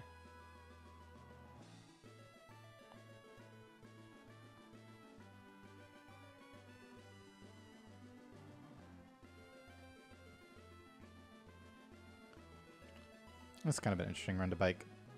You get off the bike taking these person berries for later, and then you run all the way and then do the run to bike. Because of the way she's positioned, there's just not a great way to dismount the bike and then like start running because of the whole deceleration thing. She's in the way, so you just run the whole thing. I think that's the simplest and most consistent way to do it. And also, it's worth noting that that's the last run to bike in the run, so you like really don't want to mess that one up. So going for like a consistent setup there. It might just be the fastest way to do it. I don't know. Never really thought about it, but it's definitely the most intuitive way to go about that.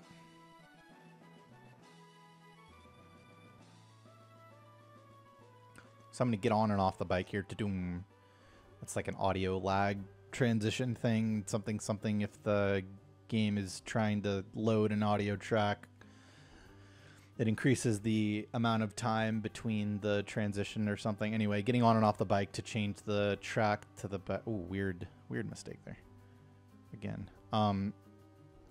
Getting on and off the bike to change the timing of the audio track loading reduces the amount of time between screen transitions.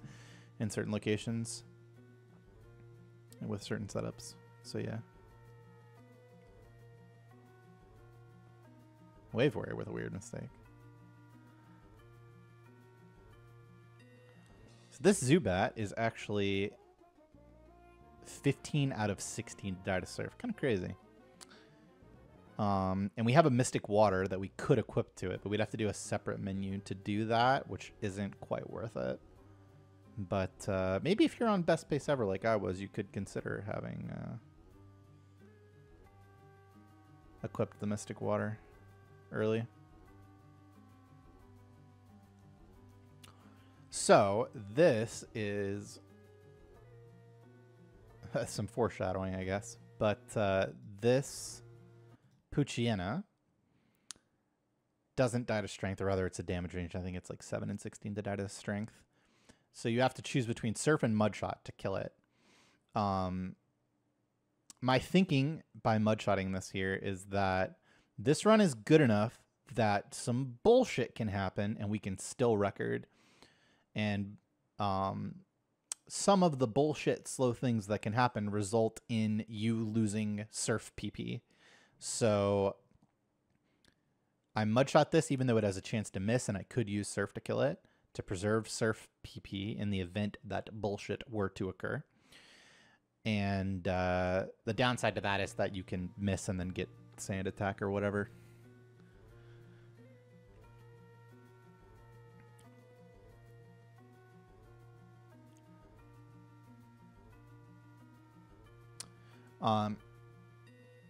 Yeah. WaveWarrior in Torrent, so he doesn't have to risk the damage range there.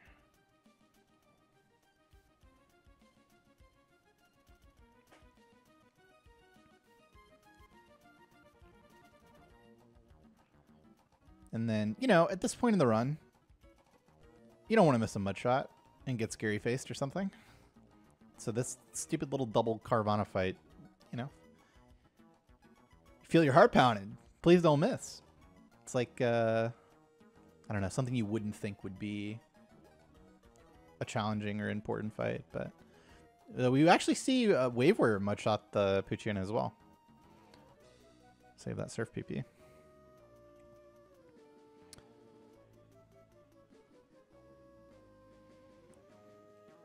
And I'm fairly sure that, considering WaveWarrior's HP, that we're going to see him do something different than what I did, which was Mudshot to avoid Rough Skin text.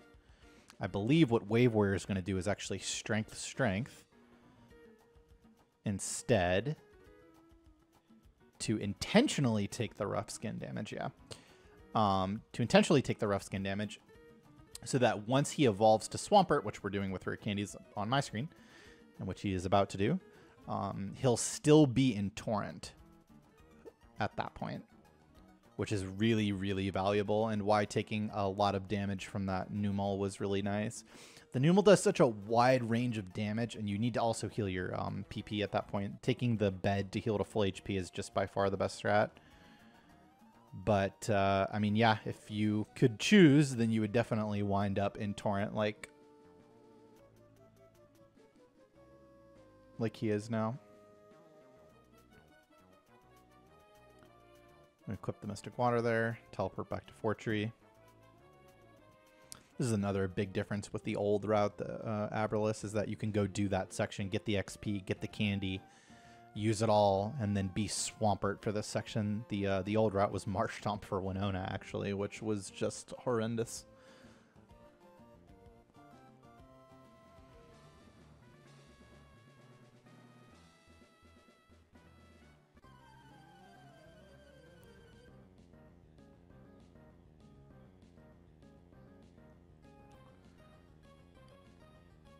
So this guy just, so yeah, I'm at 79 out of 127. Yeah, pretty far from Torrent.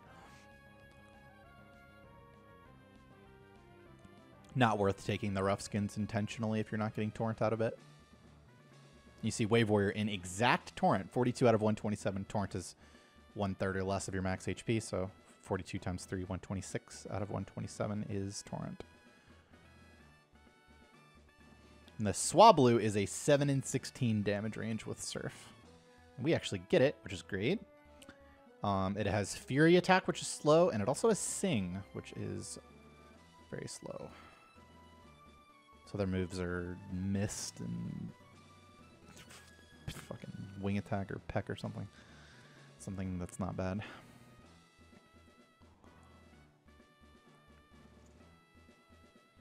You would think this guy would see you, right? Like, you'd think this guy would see you. Like, they would set it up to where... But no, he just is blind. And now WaveWarrior is going to go into the Swablu fight, and he's in Torrent, so his Surf will kill guaranteed, instead of having to go for the 7 and 16 range. Now, Winona time. Like we talked about before, we're like exactly one fight ahead here. It's kind of funny. Like we talked about before, being at high HP means that it's more likely to use its status altering moves. So we're pretty likely to see double team here. And because we're not in Torrent, we also have to set up an X special or it won't die. And we get another double team, which is the most likely outcome. So with one double team, 75% to hit through. With two double teams, 60% to hit through. We miss. It double teams again. Also likely, but not happy to see it. We are now 50% to hit.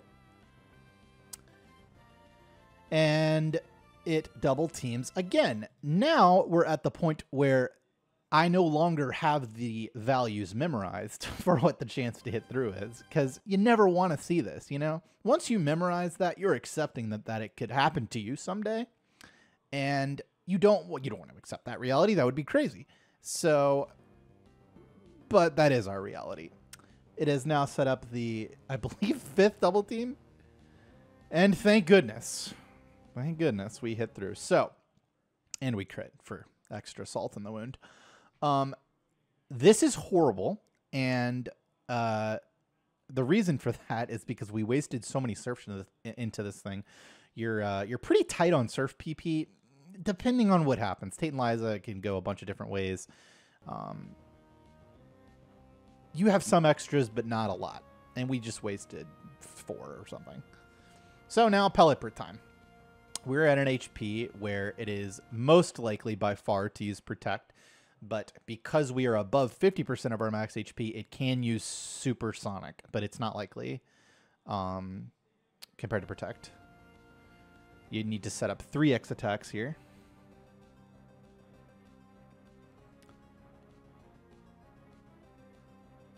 And this is fucked up. It's Supersonics on the last turn of setup. So now we have to heal it. And as you can see, WaveWarrior over here just presses X speed and then kills the guy because he's in Torrent. How much time save was that already?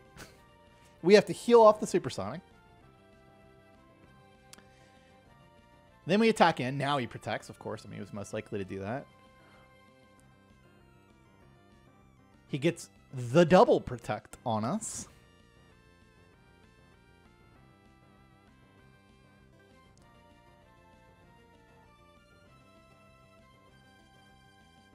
And WaveWarrior gets no protect at all.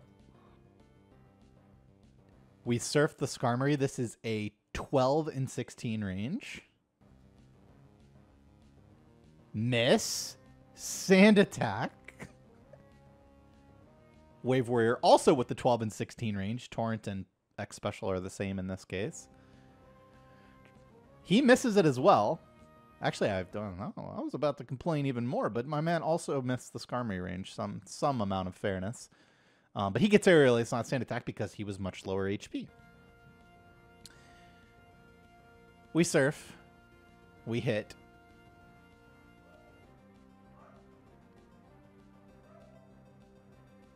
We strength. +3 strength on Altaria is also 12 and 16 to kill, interestingly enough. We miss. It earthquakes. Dragon Dance is more likely there, but... oh, yeah. So WaveWarrior is in an interesting spot now. Lower HP than your expecting to be for this section. And he actually makes a really intelligent play here. He does not need to heal here, though technically he does risk losing the run if he misses the 12 and 16 range. But I don't think that's why this is a good play. The problem with WaveWarrior's health right now is that he does have a potion to heal, but he can't heal to a safe HP without healing too much for Tate and Liza, potentially. So what he does instead is he super potions on the Altaria itself. It's guaranteed to use a damaging move here since the AI sees him dead to it. And then this sets up his HP beautifully. And for very minorly more time lost than potioning outside of battle. So yeah, this was a really smart decision by him. And you actually, I believe he sits there for a second and like thinks about it. He's like, is this right? Yeah, this is right. Sometimes you want to take that extra beat to make sure you're making the right play. But yeah, my HP is actually kind of sketchy right now for Tate and Liza. There's still another place, or technically more than one place to take damage from here, but currently a little sketchy. So, we lost our lead, to say the least. That was like the worst Winona fight that I didn't die to, I think, that I've ever personally seen. That was just so bad in every single way. Made it to 5 double teams, supersonic on the last turn, double protect, miss the Scarberry range, sand attack, miss on Altaria. Yeah, really sad occurrence there. And what I know heading into this is that WaveWarrior gets a disgustingly good Tate and Liza, which means that we're expected to lose time there. And remember I talked about surf count. I lost a surf to missing the Skarmory range as well. So I lost an additional surf. My surfs are in shambles. Honestly, to be quite honest, I'm thinking this run is probably fucked at this point after that Winona fight, just because of the massive time loss and the surf count together. I mean, you see, we're neck and neck now. We had such a lead. What happened? Well, I mean, we know what happened, but... So I'm curious if WaveWarrior does this movie, because I found watching, I think it was Truly, that that you can actually hop this ledge. I guess it doesn't matter, because you have to come from here anyway. Huh. No, just kidding. Ignore everything I was about to say. Anyway, I did the movement right. Well, anyway, just to illustrate what I was going to say, you can actually hop this ledge from this tile right here, and that could be easier. Maybe. I don't know. I actually like the way that I do it looking at it now. Doesn't matter. You can get encounters here in this little surf section WaveWarrior's doing that I just did, but again, not that likely to get an encounter there. Not worth it to repel just for that. You can't get encounters once you're inside.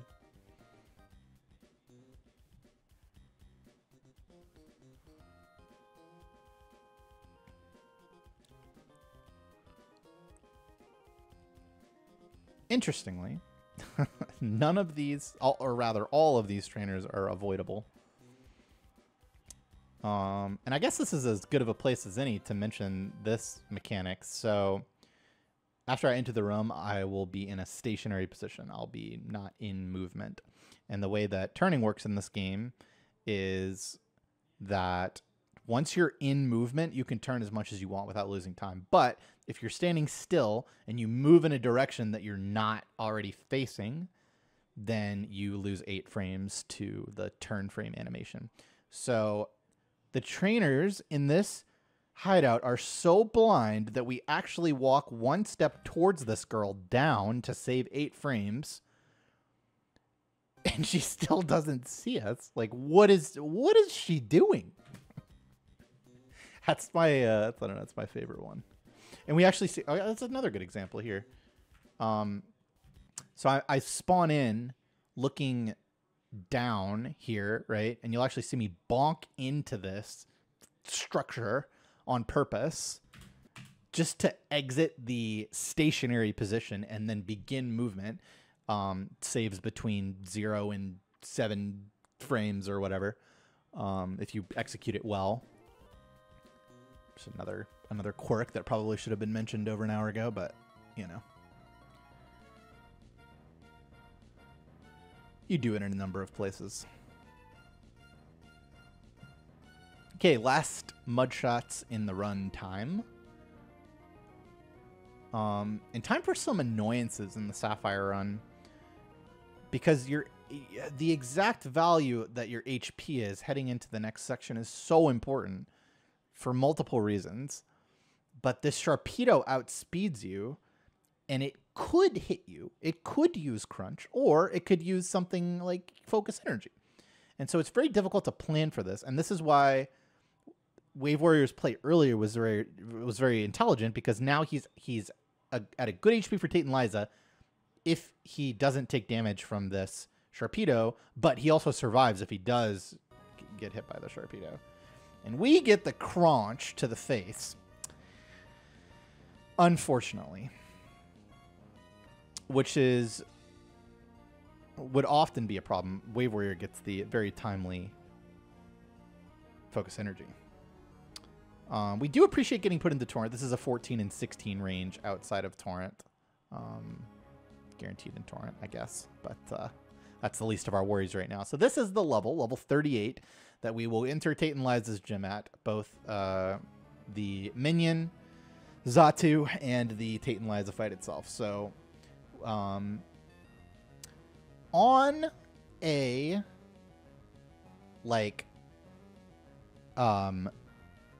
good run, on really pretty much any run, I would potion in this spot right here. I would I'm all the way up at the top of my menu. My potions are like 1 or 2 above this, depending on if I still have my full heal or not. And yeah, I would potion here, but we are in dire straits. It doesn't look so bad since we're 9 seconds ahead of record right now, blah, blah, blah. His end game is too good for us to be able to heal here, I think. We need to look for all the time saves we can. But the other problem that we have is our surf count. The Xatu is a range to die to... Oh, I messed up the repel there. Unlucky. It's supposed to run out in front of the house so you don't get the bike acceleration there.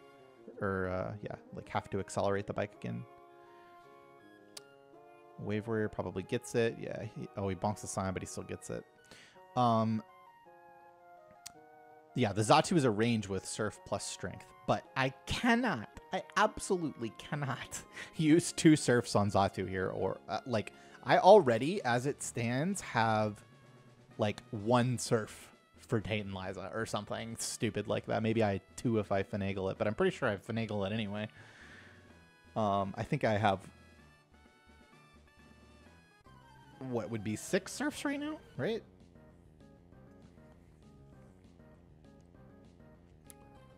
So, here's the problem. Xatu is level 37. It has 3 moves. Future Sight and Wish, which are fine. And Nightshade, which does 37 damage. So, the ideal HP to be for this is between 38 and, what is Lunaton's damage? 56? I think between 38 and 56.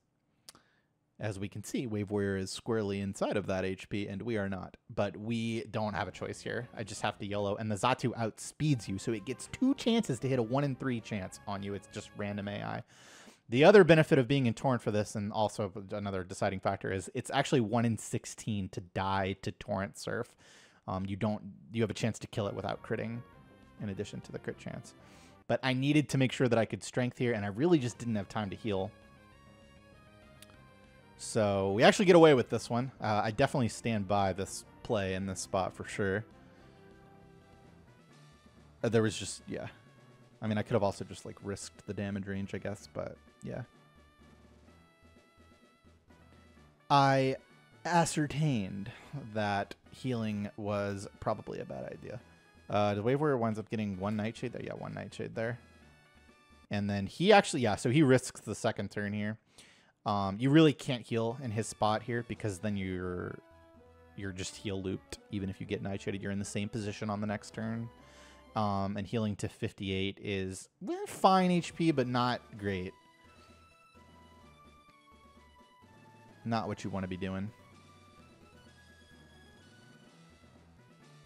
So we teach Dive here, fully transitioning to HM Slave. We are Strength, Dive, Rock Smash, Surf, full HMs. Always kind of love that about this run, that you actually transition your main into full HMs. And Super Repel there, that's a setup for later. So, probably the... I don't know. I don't know if this is the second worst fight. It probably is. At least this fight's kind of fun. Unlike Brawly. I definitely hate Brawly more than this fight. Okay, so first thing we do is accidentally change the video size. First thing we do is press start. That shows us our exact HP value and just the instead of just the HP bar in this fight, which is important because you need to know exactly what your health is to make appropriate decisions. We X-Speed Swampert and use Wingle's turn to heal Swampert. So you might be wondering, okay, well, why did you heal in the fight? So just like before in the run, your exact HP heading into this fight, or rather which HP thresholds you're at, are very important. In this case, in a double battle, the only double battle in this run, the Lunatone and Solrock have kill AI, but they choose their target randomly. So Solrock has a 50% chance to target Swampert and a 50% chance to target Wingle. And then it runs its AI from there. Additionally, the Lunatone and Solrock are speed tied with one another. So which one of them moves first is also a 50-50. The important bit, the most important bit anyway, about this is that if Lunatone targets Swampert, we need Lunatone to think that it can kill. Because if it doesn't think that it can kill, then it either uses Hypnosis, which is fine, because then you can use your slot 2 Pokemon to heal it off, which is fine. It can use Calm Mind, which is generally very bad and a hard situation to get yourself out of, both reducing the damage it takes from Surf and increasing the damage it deals with Psychic up to like 95 or something. And then its final move, Light Screen, which is pretty much instantly run over. It's pretty much unsalvageable, especially when you don't have a lead. So our first turn, we X-Speed, and then with Wingle's turn, we need to Hyper Potion Swampert because a Super Potion isn't enough since we're actually in kill range for Solrock and Lunatone, so if they both target Swampert, we'll die if we Super Potion. Yeah, that was a lot of analysis for, X-Speed plus heal, but, hopefully you understand better what we're looking at here. So we get Lunatone hits Swampert for Psychic. It was guaranteed to do that if it targeted the slot because it saw kill. And then Solrock Flamethrower. We already know that that's on Wingle because it wouldn't have used Flamethrower if it was on Swampert. It would have been Psychic because Flamethrower doesn't kill Swampert. WaveWarrior has the same turn 1 as us. He's even lower HP, but effectively the same HP. There's no difference between 9 and 36 in this case. Other than that, I guess it could get he could get Flamethrower from Solrock or something because it would see a kill maybe. Not a big difference, but yeah. So, this is another decision point. Which Pokemon do you send in here? That depends on who's moved first or not. If Lunatone had moved first, but Solrock hadn't moved yet, and this Wingle died, then I might send in Castform here, but I'm going to send in Abra in this case. In WaveWarrior's case, he gets Solrock moves first and kills, so he sends in his Abra as well.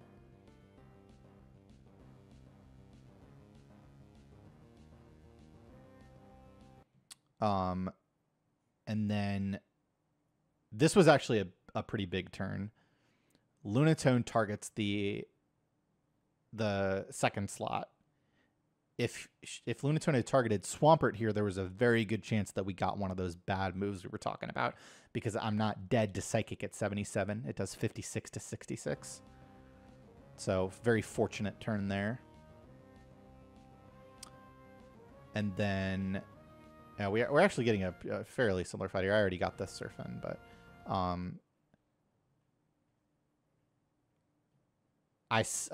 so yeah, I got, it was what? Yeah, die to Lunatone. Remember, they're speed tie with each other, so that was a 50-50. And now it's Solrock's turn, and Solrock also targeted this slot with Psychic. This is, Castform has random stats, but generally speaking, it's likely to tank a Psychic, but this was a very important turn for it to do so. So we go for Dive, Rain Dance. Sometimes you can get a good damage roll on the Solrock and then go for Surf instead of Dive. But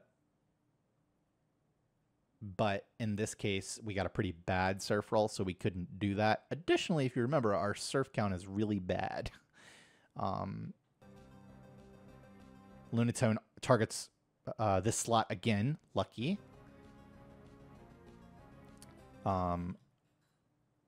Solrock was also targeting that slot. It would have used Solar Beam if it targeted the Swampert slot, but it didn't really matter. And we come up and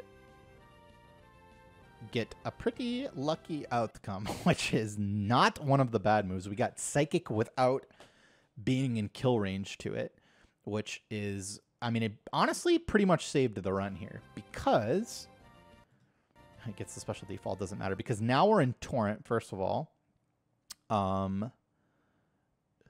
But if we look at my surf count, I believe it's 4. Oh, I can't look at it right now. It's 4. I need 4 surfs for the next section. So, but I couldn't risk leaving this Lunatone alive if it had a chance to light screen. I would have to surf and figure out something else, lose a turn, or, you know, use an extra heal or something later to make up for this surf. But I actually get to dive now because it's guaranteed to Psychic on this turn since I'm dead to it. And yes, dive is slower than surf in this case, but I absolutely needed this surf. And this was, I don't know, something that I don't think I've ever had to do in any run, where my surf count was such that I have exactly enough to finish the next section with. And diving this Lunatone, even though it was slower, was the correct play.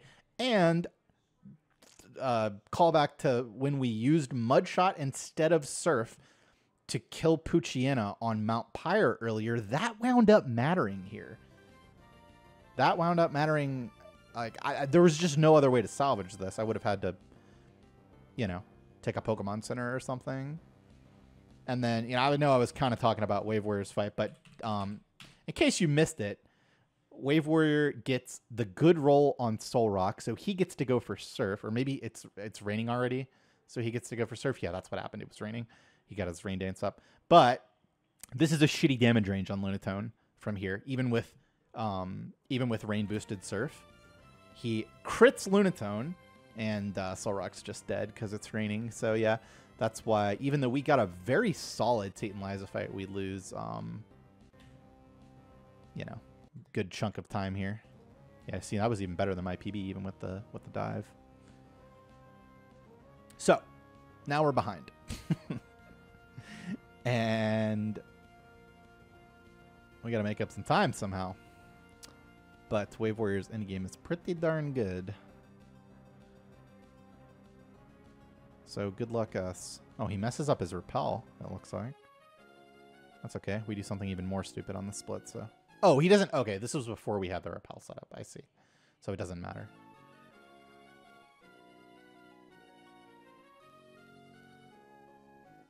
Cool, cool.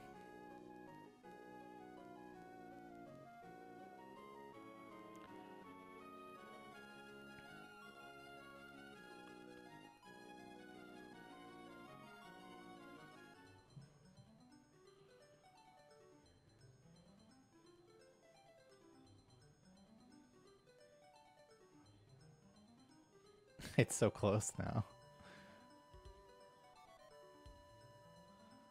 So he gets off the bike here to push this boulder. I really don't know what the setup here is. It might be faster to do it this way when you don't have the rappel set up. But this is actually my favorite rappel on the whole run. Is this. So this guy is like notoriously annoying to try to pass. He can look any direction and it's just tight quarters. So you rappel here or have your rappel run out here by setting up that rappel at Tate and Liza, and then you react to which way he is. If he is facing either left or down, I would turn up here and then menu. But since he's not, I can just menu right away. Repel again to bag manip him. I also have to heal because I'm too low. Repel again to manip him. Get off the bike for audio lag transition thing. And then it's just faster to run to move all these boulders, since you have to do the slow bike acceleration tile every time you want to push one of these.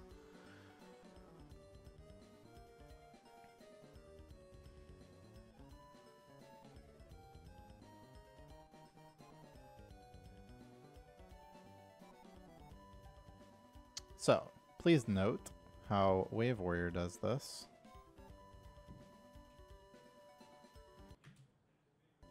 So, that's 55, 35. So left, up, right, right. Okay. 55, 35. Is that what I said? Jesus. So he does this in 54.5 seconds, basically. So I'm at 126 exactly. So I fuck this up. I go one too many up here. And then I'm like, how do I fix this? Quick brain. Come on. You can do it. Come on.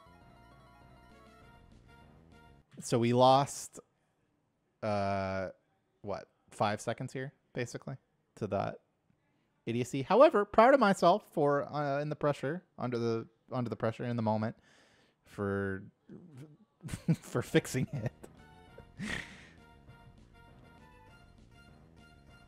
And then WaveWarrior didn't have to heal yet, or no, he did have to heal. Okay, his repels are at different timings.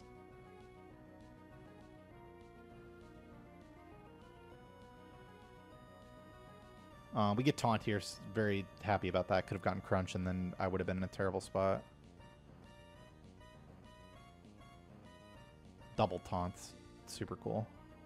Had to run much faster than this. That died to some crunched special defense fall into crit shenanigans, and it's, can just do that. Taunt instead.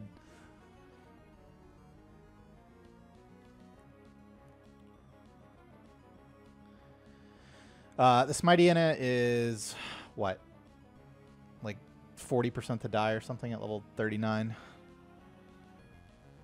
Miss the range, get scary face, into swagger.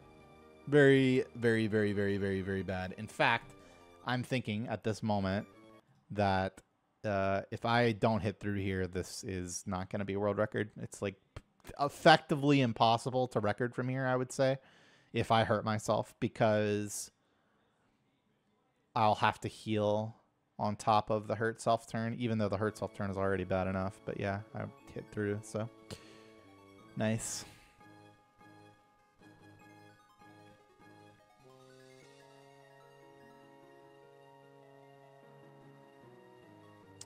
And much more confident with this boulder puzzle than the other one, even though it's so simple.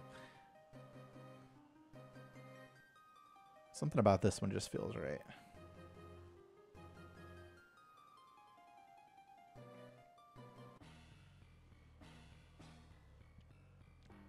So this can definitely be one of the sillier fights. This Mightyena loves to scary face. And WaveWarrior actually... So WaveWarrior was in the opposite position to me. He actually wanted to take damage from that Sharpedo and didn't. I didn't want to take damage and didn't, so I guess it wasn't the opposite. But anyway, he wanted to take damage and didn't. This thing loves to Scary Face as long as you're not dead to its takedown, which does 36 damage max. So you guard spec to avoid the Scary Face first turn. And then you need to set up 2x specials. He gets a takedown. Wow, that was pretty lucky, actually. I was very lucky to get takedown on that turn. Wow. Very much, I don't know what the exact numbers are. It's probably like, it's at least 75%, I would say, from experience to Scary Face there. It might even be more than that. But yeah, you'll see that it's like super important. And that he does a slightly different strat to me.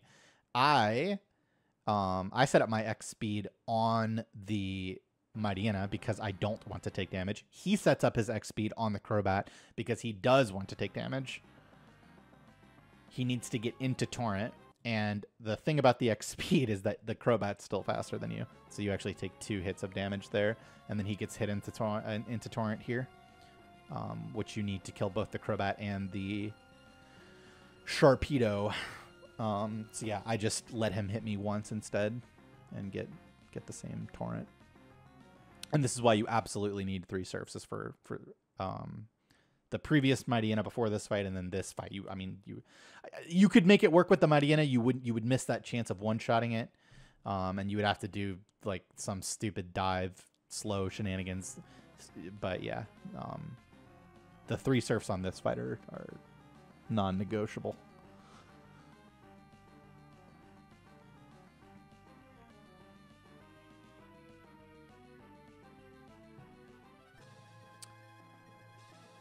Yeah, we wind up losing, about 6-7 seconds there. So most of this time loss was my fault.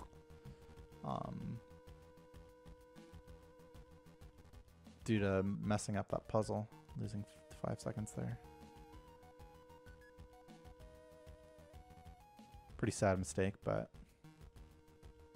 now, this is the point where we start talking about Kyogre Manip, because nothing really happens between here and there. So, Kyogre Manip is, in my opinion, the hardest Manip, Gen 1 through 3. Accounting for all factors, all things considered, Kyogre Manip is the most brutal. Kyogre Manip is a 4-frame window at 60 FPS, so a 1/15th of a second window to hit a Kyogre that has runnable stats that you'll be able to cleanly finish the run with. Not so bad, right? However, we are catching Kyogre at full HP in a Great Ball, and that is only a 3-frame window. Also, not that crazy. Here's where the problem occurs. This is actually something I probably should have mentioned earlier when talking about RNG Manips, but RNG moves twice as fast in battle as it does outside of battle. So what that means is that if you hit the first of the 4 Kyogres, then you'll spend 3 less frames. As opposed to hitting the latest possible Kyogre, you'll spend 3 less frames in the battle. Or rather, wait, yeah. You'll spend 3 more frames in the battle and 3 less frames in the overworld. The important bit is that the number of frames that you're spending outside of the battle and inside of the battle change because you're hitting a different Kyogre frame, one of the different 4. So what that means is that while the catch is a 3-frame window, that 3-frame window is like a slider. It's moving based on which Kyogre you hit, but you don't know which Kyogre hit. You can guess which Kyogre you hit by doing this Manip hundreds of times until you get a feel for like, okay, I think that one was pretty late, or well, there's no way that was, X or Y. But that's what makes this Manip such kind of a head fuck and something that's really difficult, is that you know, unless you are capable of hitting the same exact Kyogre every single time, which is a 1 frame window, which is impossible for humans to do, your catch window is more like 2 frames because you're kind of estimating which one you hit. And just all of those factors combined with how hard it is to get to this point in the run, so many things that can kill you in this run, and knowing that you're kind of home free as far as like actually dying after this, there's so much pressure on this one Manip.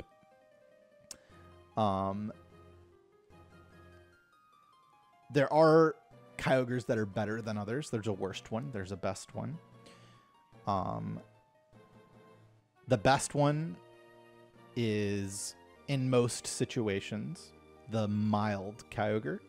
It doesn't have any damage ranges at all. There's nothing really to worry about with the mild Kyogre. However, there's a plus speed hasty Kyogre, 1 frame prior to the mild. And that Kyogre actually allows you to save some time outspeeding stuff and doing a few different strats than you would normally do otherwise. So, but it has the worst damage ranges of all of the Kyogres. Still not bad, but the worst of all of them. So,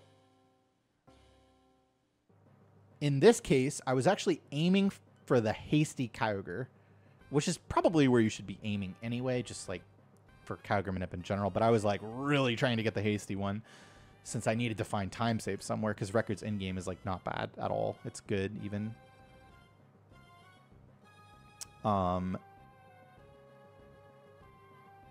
But it turns out that, I mean, you know, obviously we both hit Kyogre Manip, right? These are both world record runs. If you miss Kyogre Manip, then you lose, I believe it's 45 seconds. So it's not an option. You have to hit it first try. I'm freaking out here. So you wanna be mashing. Wait, where is it? Yeah, okay, it's right there. So you want to be mashing B here. To not get this page 2 of the Pokedex, but I'm mashing A because I've been like nervous or something. I want to make sure that I nickname it. If you don't nickname Kyogre, you lose like 20 seconds or something to its name printing. So much. And so you actually don't know what Kyogre you hit still until you teach Shockwave here, and then you see its HP. That indicates to you which one you hit. So Waver and I both hit the best Kyogre. The mild one. With the other 3 Kyogres, you actually need to keep Hydro Pump for Wallace's Wish Cache and when it amnesias. But this Kyogre is so good that it's actually more likely to kill Wish Cache with Surf than Hydro Pump is to hit. I know I said there was no damage range with the mild. Technically, if the Wish Cache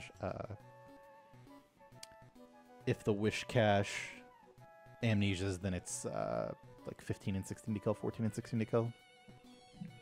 Something like that. So we got to take off the Mystic Water. And we put a Persian Berry on Kyogre. That's why we picked up the Persian Berries earlier. So this, I'm going to see if I can get the frame. I went and it's not perfect, but I went and like looked at this on YouTube. I'm pretty sure I pressed select like actually 1 frame early here and failed to get on the bike. And I'm like so nervous and I'm reading chat. I don't even realize that I'm not on the bike here. And then I fuck up and I hit the sign and we're just, you know, I don't know, man. Hitting Kyogre Manip on pace, and I guess I'm just losing it a little bit. Even though I'm really not that nervous right now, because I actually don't think that this run has a very good chance to world record at this point. It's just not reasonable to make up 12 seconds from here on world record. So yeah, I was like, it's like extra annoying to like make a mistake like that. I mean, yeah, like my heart rate is a little pumped up, but not like crazy. And I'm not feeling particularly nervous at this point.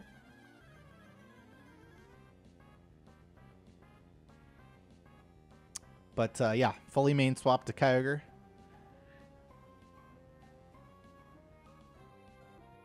At this point. And the hasty Mudkip would actually X speed on this love disc here, which is interesting, right? You have more speed, you're using an X speed? What do you mean? Well, it actually allows you to outspeed love disc and Seeking on this fight. So you get 2 turns of being faster than something for 1 turn of X speeding, so that becomes worth it. And then you get to skip X speed on Drake instead, because you're already faster than everything without the X speed in that case. So you don't have to worry about like buying different numbers of X speed since it's one for the other. And that's how the hasty saves time on in 2 occasions, and why I would have preferred to hit that one, because I didn't think this could like realistically record without the hasty. Even though in almost every case you'd rather have the mild.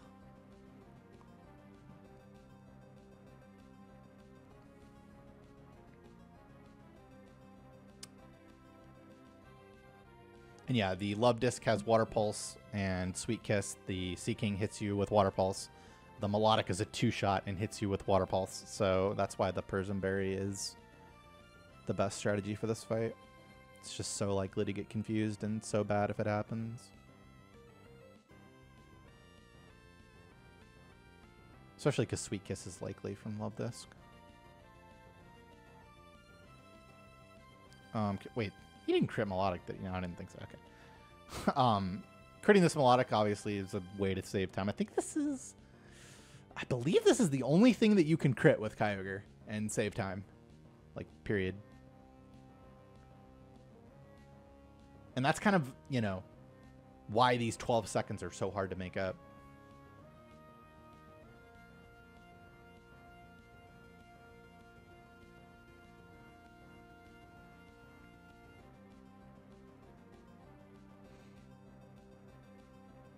There's just low variance overall. Kyogre's really good. It's not like, there's no variance, but compared to a similar number of stretch of fights with, with Swampert, Mudkip, Marshtomp, overall less. Do the little bonk trick there off the wall. Save the turn frame. Take the Persian Berry off Kyogre. Do a terrible fly menu. Or moving the fly cursor to the right part of the city.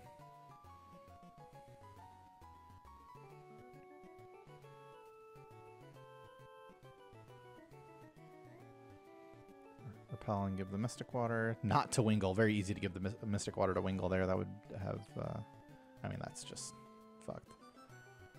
Take it off and then put it on again.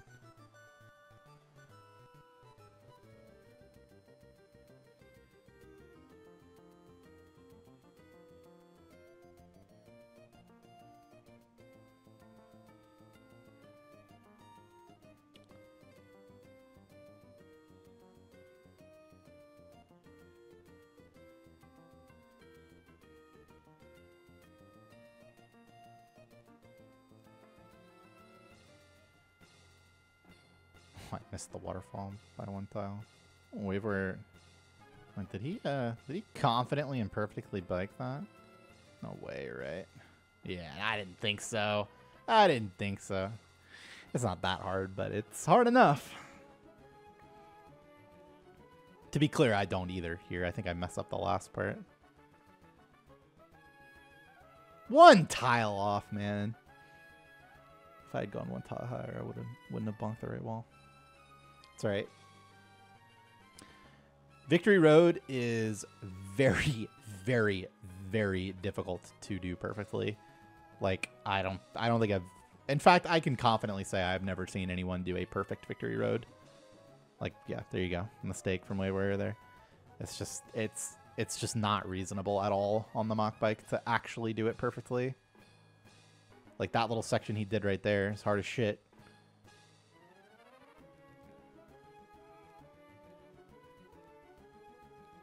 I think I get it, though, too. No, I'm just kidding. I bonked. Ugh. He gets the walk in front of the trainer perfectly, though.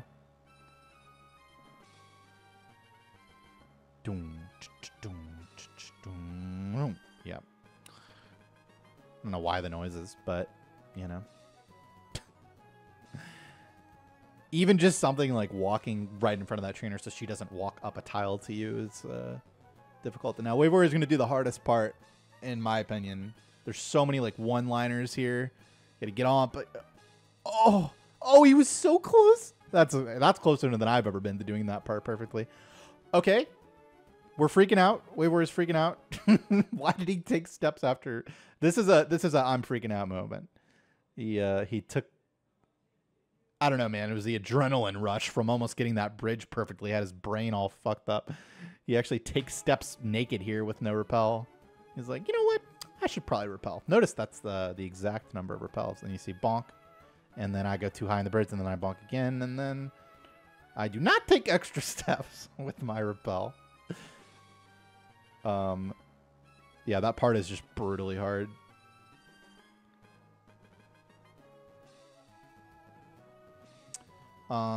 No variance in these fights except this Ninetales can quick attack.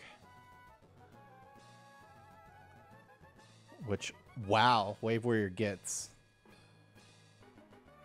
How much time is that? Like 3 seconds, right? Yeah, I mean, something like, you know, just keep that in mind. Goodness. He's also taken a lot more damage than me, which is relevant. We gotta make up 14 seconds from this point, just to die. It's just not reasonable. Maybe I'm pranking you guys. Maybe this is actually just a really good run that dies. Holy shit, WaveWarrior. I don't know if it's probably a combination of the fact that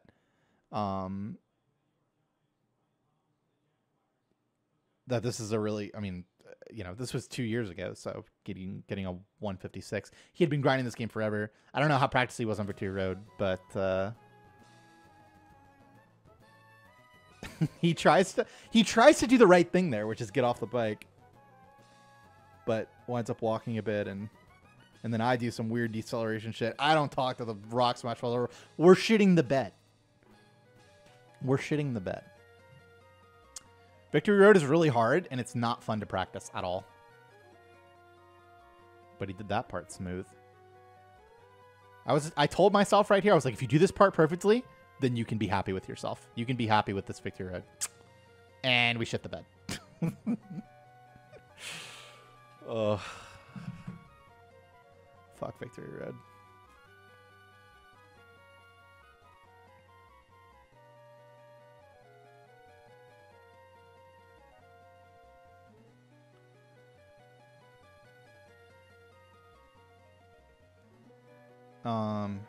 Yeah. Cactuar and Wally, nothing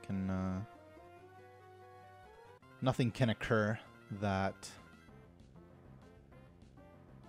ruins things. And by ruins things, I mean is press the buttons fast and you can't lose time. No quick attacks, no damage ranges. No, well, not with the mild anyway. The Gardevoir can be a damage range if you have the other Kyogres. I believe it's only as bad as 13 and 16, even with the hasty, but yeah, use right move. Fight.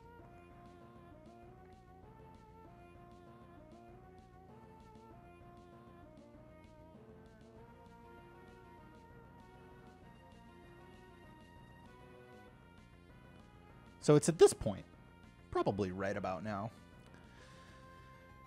thinking to myself, all right, you YOLA the Xatu. You somehow salvaged your almost untenable surf situation. But how am I going to save 14 seconds on record when nothing particularly bad happens in his run? I mean, we'll see it for ourselves here. But nothing, you know, nothing to save significant time on happens in his run. So how are we gonna do it?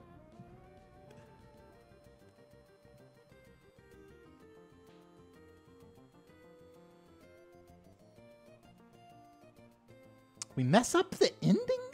Oh, man, I can't forgive myself for that one. I bonked that stupid tile. That's ridiculous.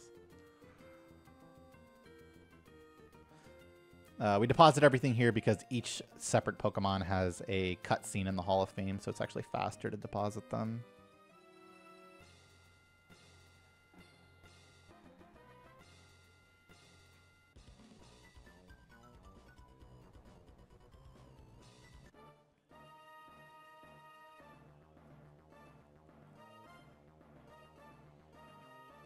So, Sidney fight.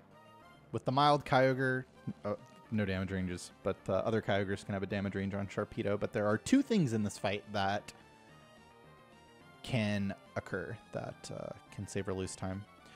The Absol can use Snatch, which has priority, so you lose time. And the Shiftry can Fake Out, which actually seems somewhat likely to do. Not sure how your HP affects that. If it has status moves it wants to use instead, if you're like high, you're less likely to get Fake Out or something. But yeah, Fake Out loses significant enough time.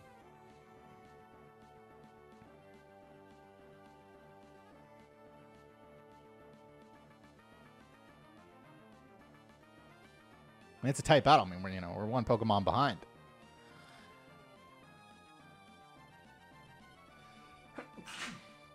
Excuse me. But we do get the Snatch. Something like 3-4 seconds. But WaveWarrior gets the Fake Out, which is worse. Rainfall taxed. Damage. He's taken a lot of damage, actually. Like, pretty hard to take more damage than that. I guess double confuse. We crit the Shiftry. That, I believe, is the only critical we get. Each critical loses about 1.5 seconds. So, we make up 4 there.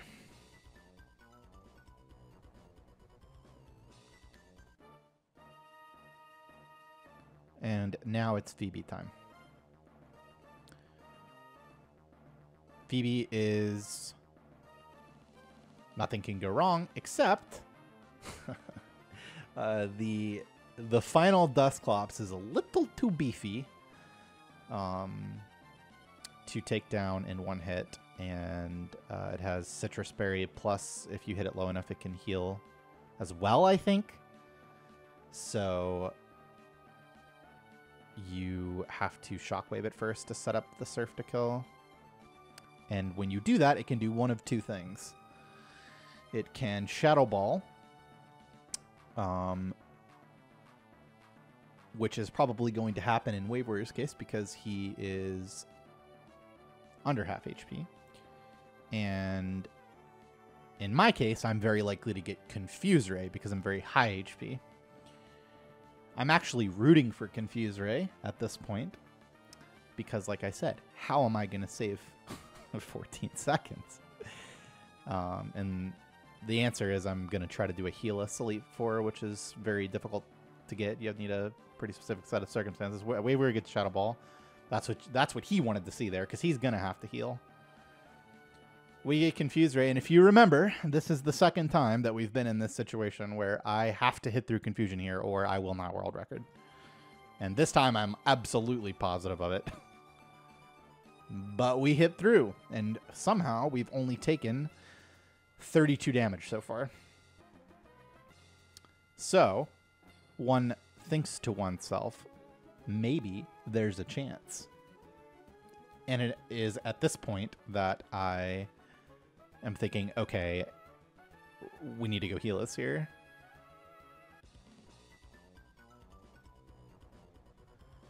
And you see that how close this is now, right? Because we didn't have to heal there. Now, generally speaking, even if you don't have to heal before Glacia, you have to heal at some point in Elite Four. But that heal is slow.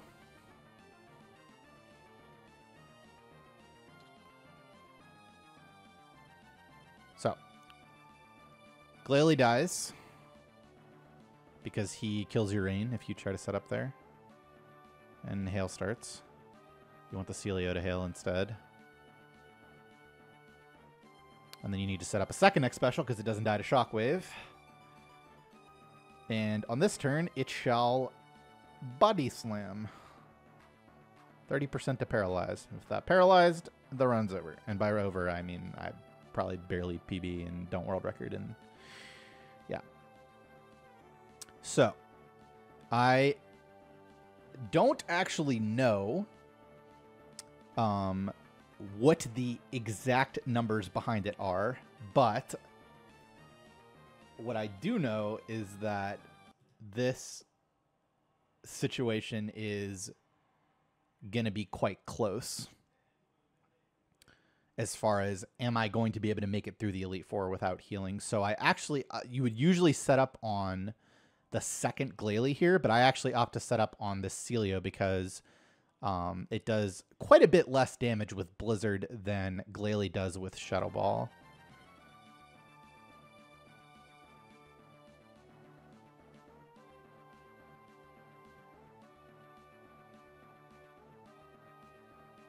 WaveWarrior crits over on his side. I don't know how many times he's crit so far, but I do know how many times he crits total. So yeah, that Blizzard did, what, 20 or something? 21? 21. And then let's see how much Shadow Ball does.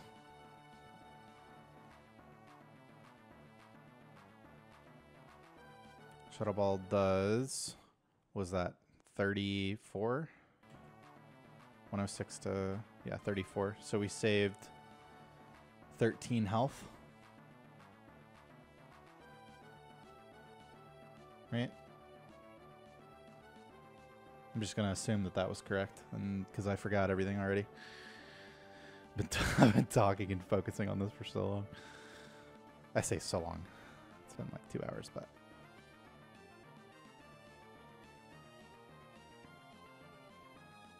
And look at this. Look at this. Look how close it is.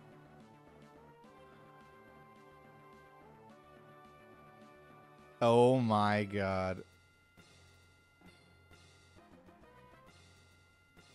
This is actually really cool seeing it side by side.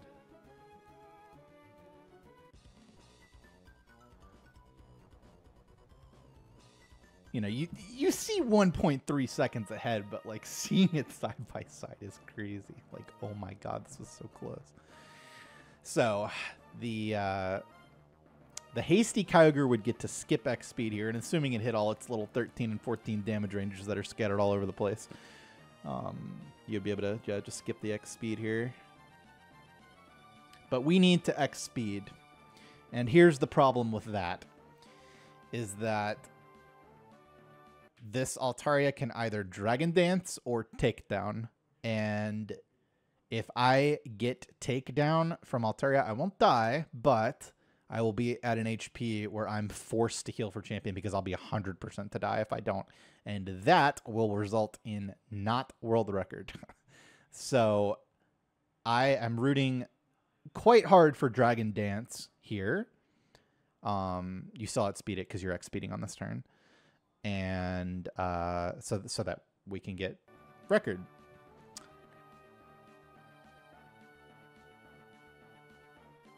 WaveWarrior gets Dragon Dance, and we get the takedown miss. Now, if you remember earlier in the run, I told you guys about this stat up animation right here. Look at this. And that allows us to take the lead. Takedown miss, I mean, it's like 3 or more seconds faster than Dragon Dance there. And I popped off. Go watch this part in the video, in the live video if you haven't seen it. Because I was hyped, because I knew that was gonna allow me to take the lead for sure. Oh yeah, small bonus: the mild Kyogre only can surf these Flygons to save the super effective techs of Ice Beam. The other Kyogres have a damage range that's generally not worth going for unless you need the time save. I would have had to go for that with the hasty if I had hit it. Most likely.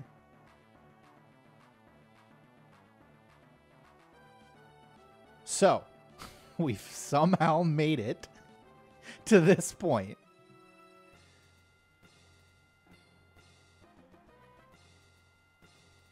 And there is only one thing that can stop us now. And that is getting crit by Skarmory, which kills any run. But even on a run that was, you know, significantly ahead, you wouldn't want to heal here because then you can get toxic, and that's really slow. You can also just get spikes here, even from either of our HPs.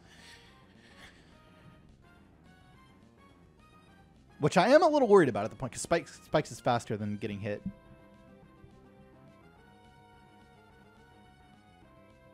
But we get hit, we hold our breath, and it's now that I'm pretty sure that it's over, because I have 6 surfs here.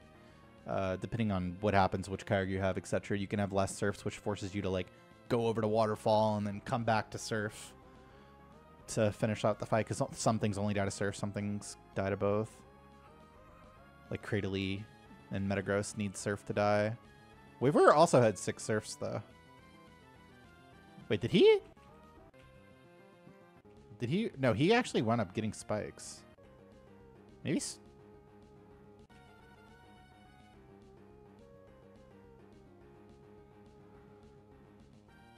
I don't know. Maybe spikes is actually not that fast.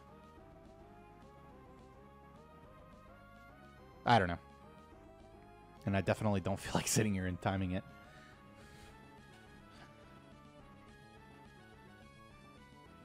But yeah, he also had surf spam for this fight as well.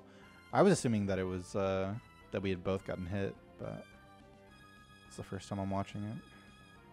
And look how close! Like we're both the Cradely's HP bar is going down on both screens.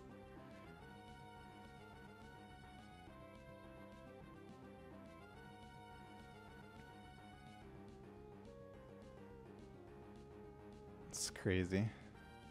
That takedown mess was nuts.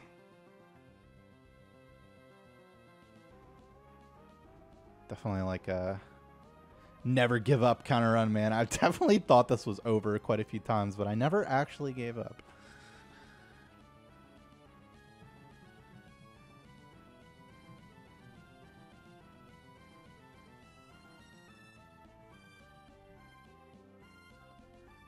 And yeah, after that first turn with Skarmory, the fight's just over. You just surf 6 times, nothing can happen. Boom. And yeah, it's at this point that I know we've done it, and there's some difference between how quickly different Sapphire carts save. I believe WaveWarrior saves like 0.24 seconds faster than mine or something, and there's 4 saves in the run. But even with like the biggest difference in save carts and bad mashing and whatever, or let's not say bad mashing, but like not amazing mashing. That being said, you can see I'm mashing my dick off on the input viewer there.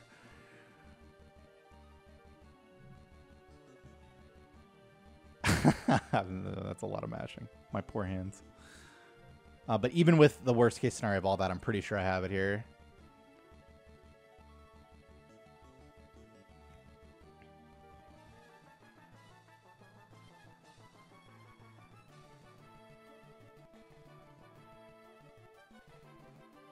It's so close, though.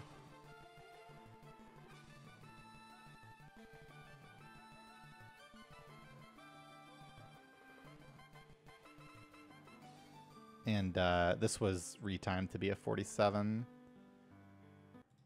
But WaveWarrior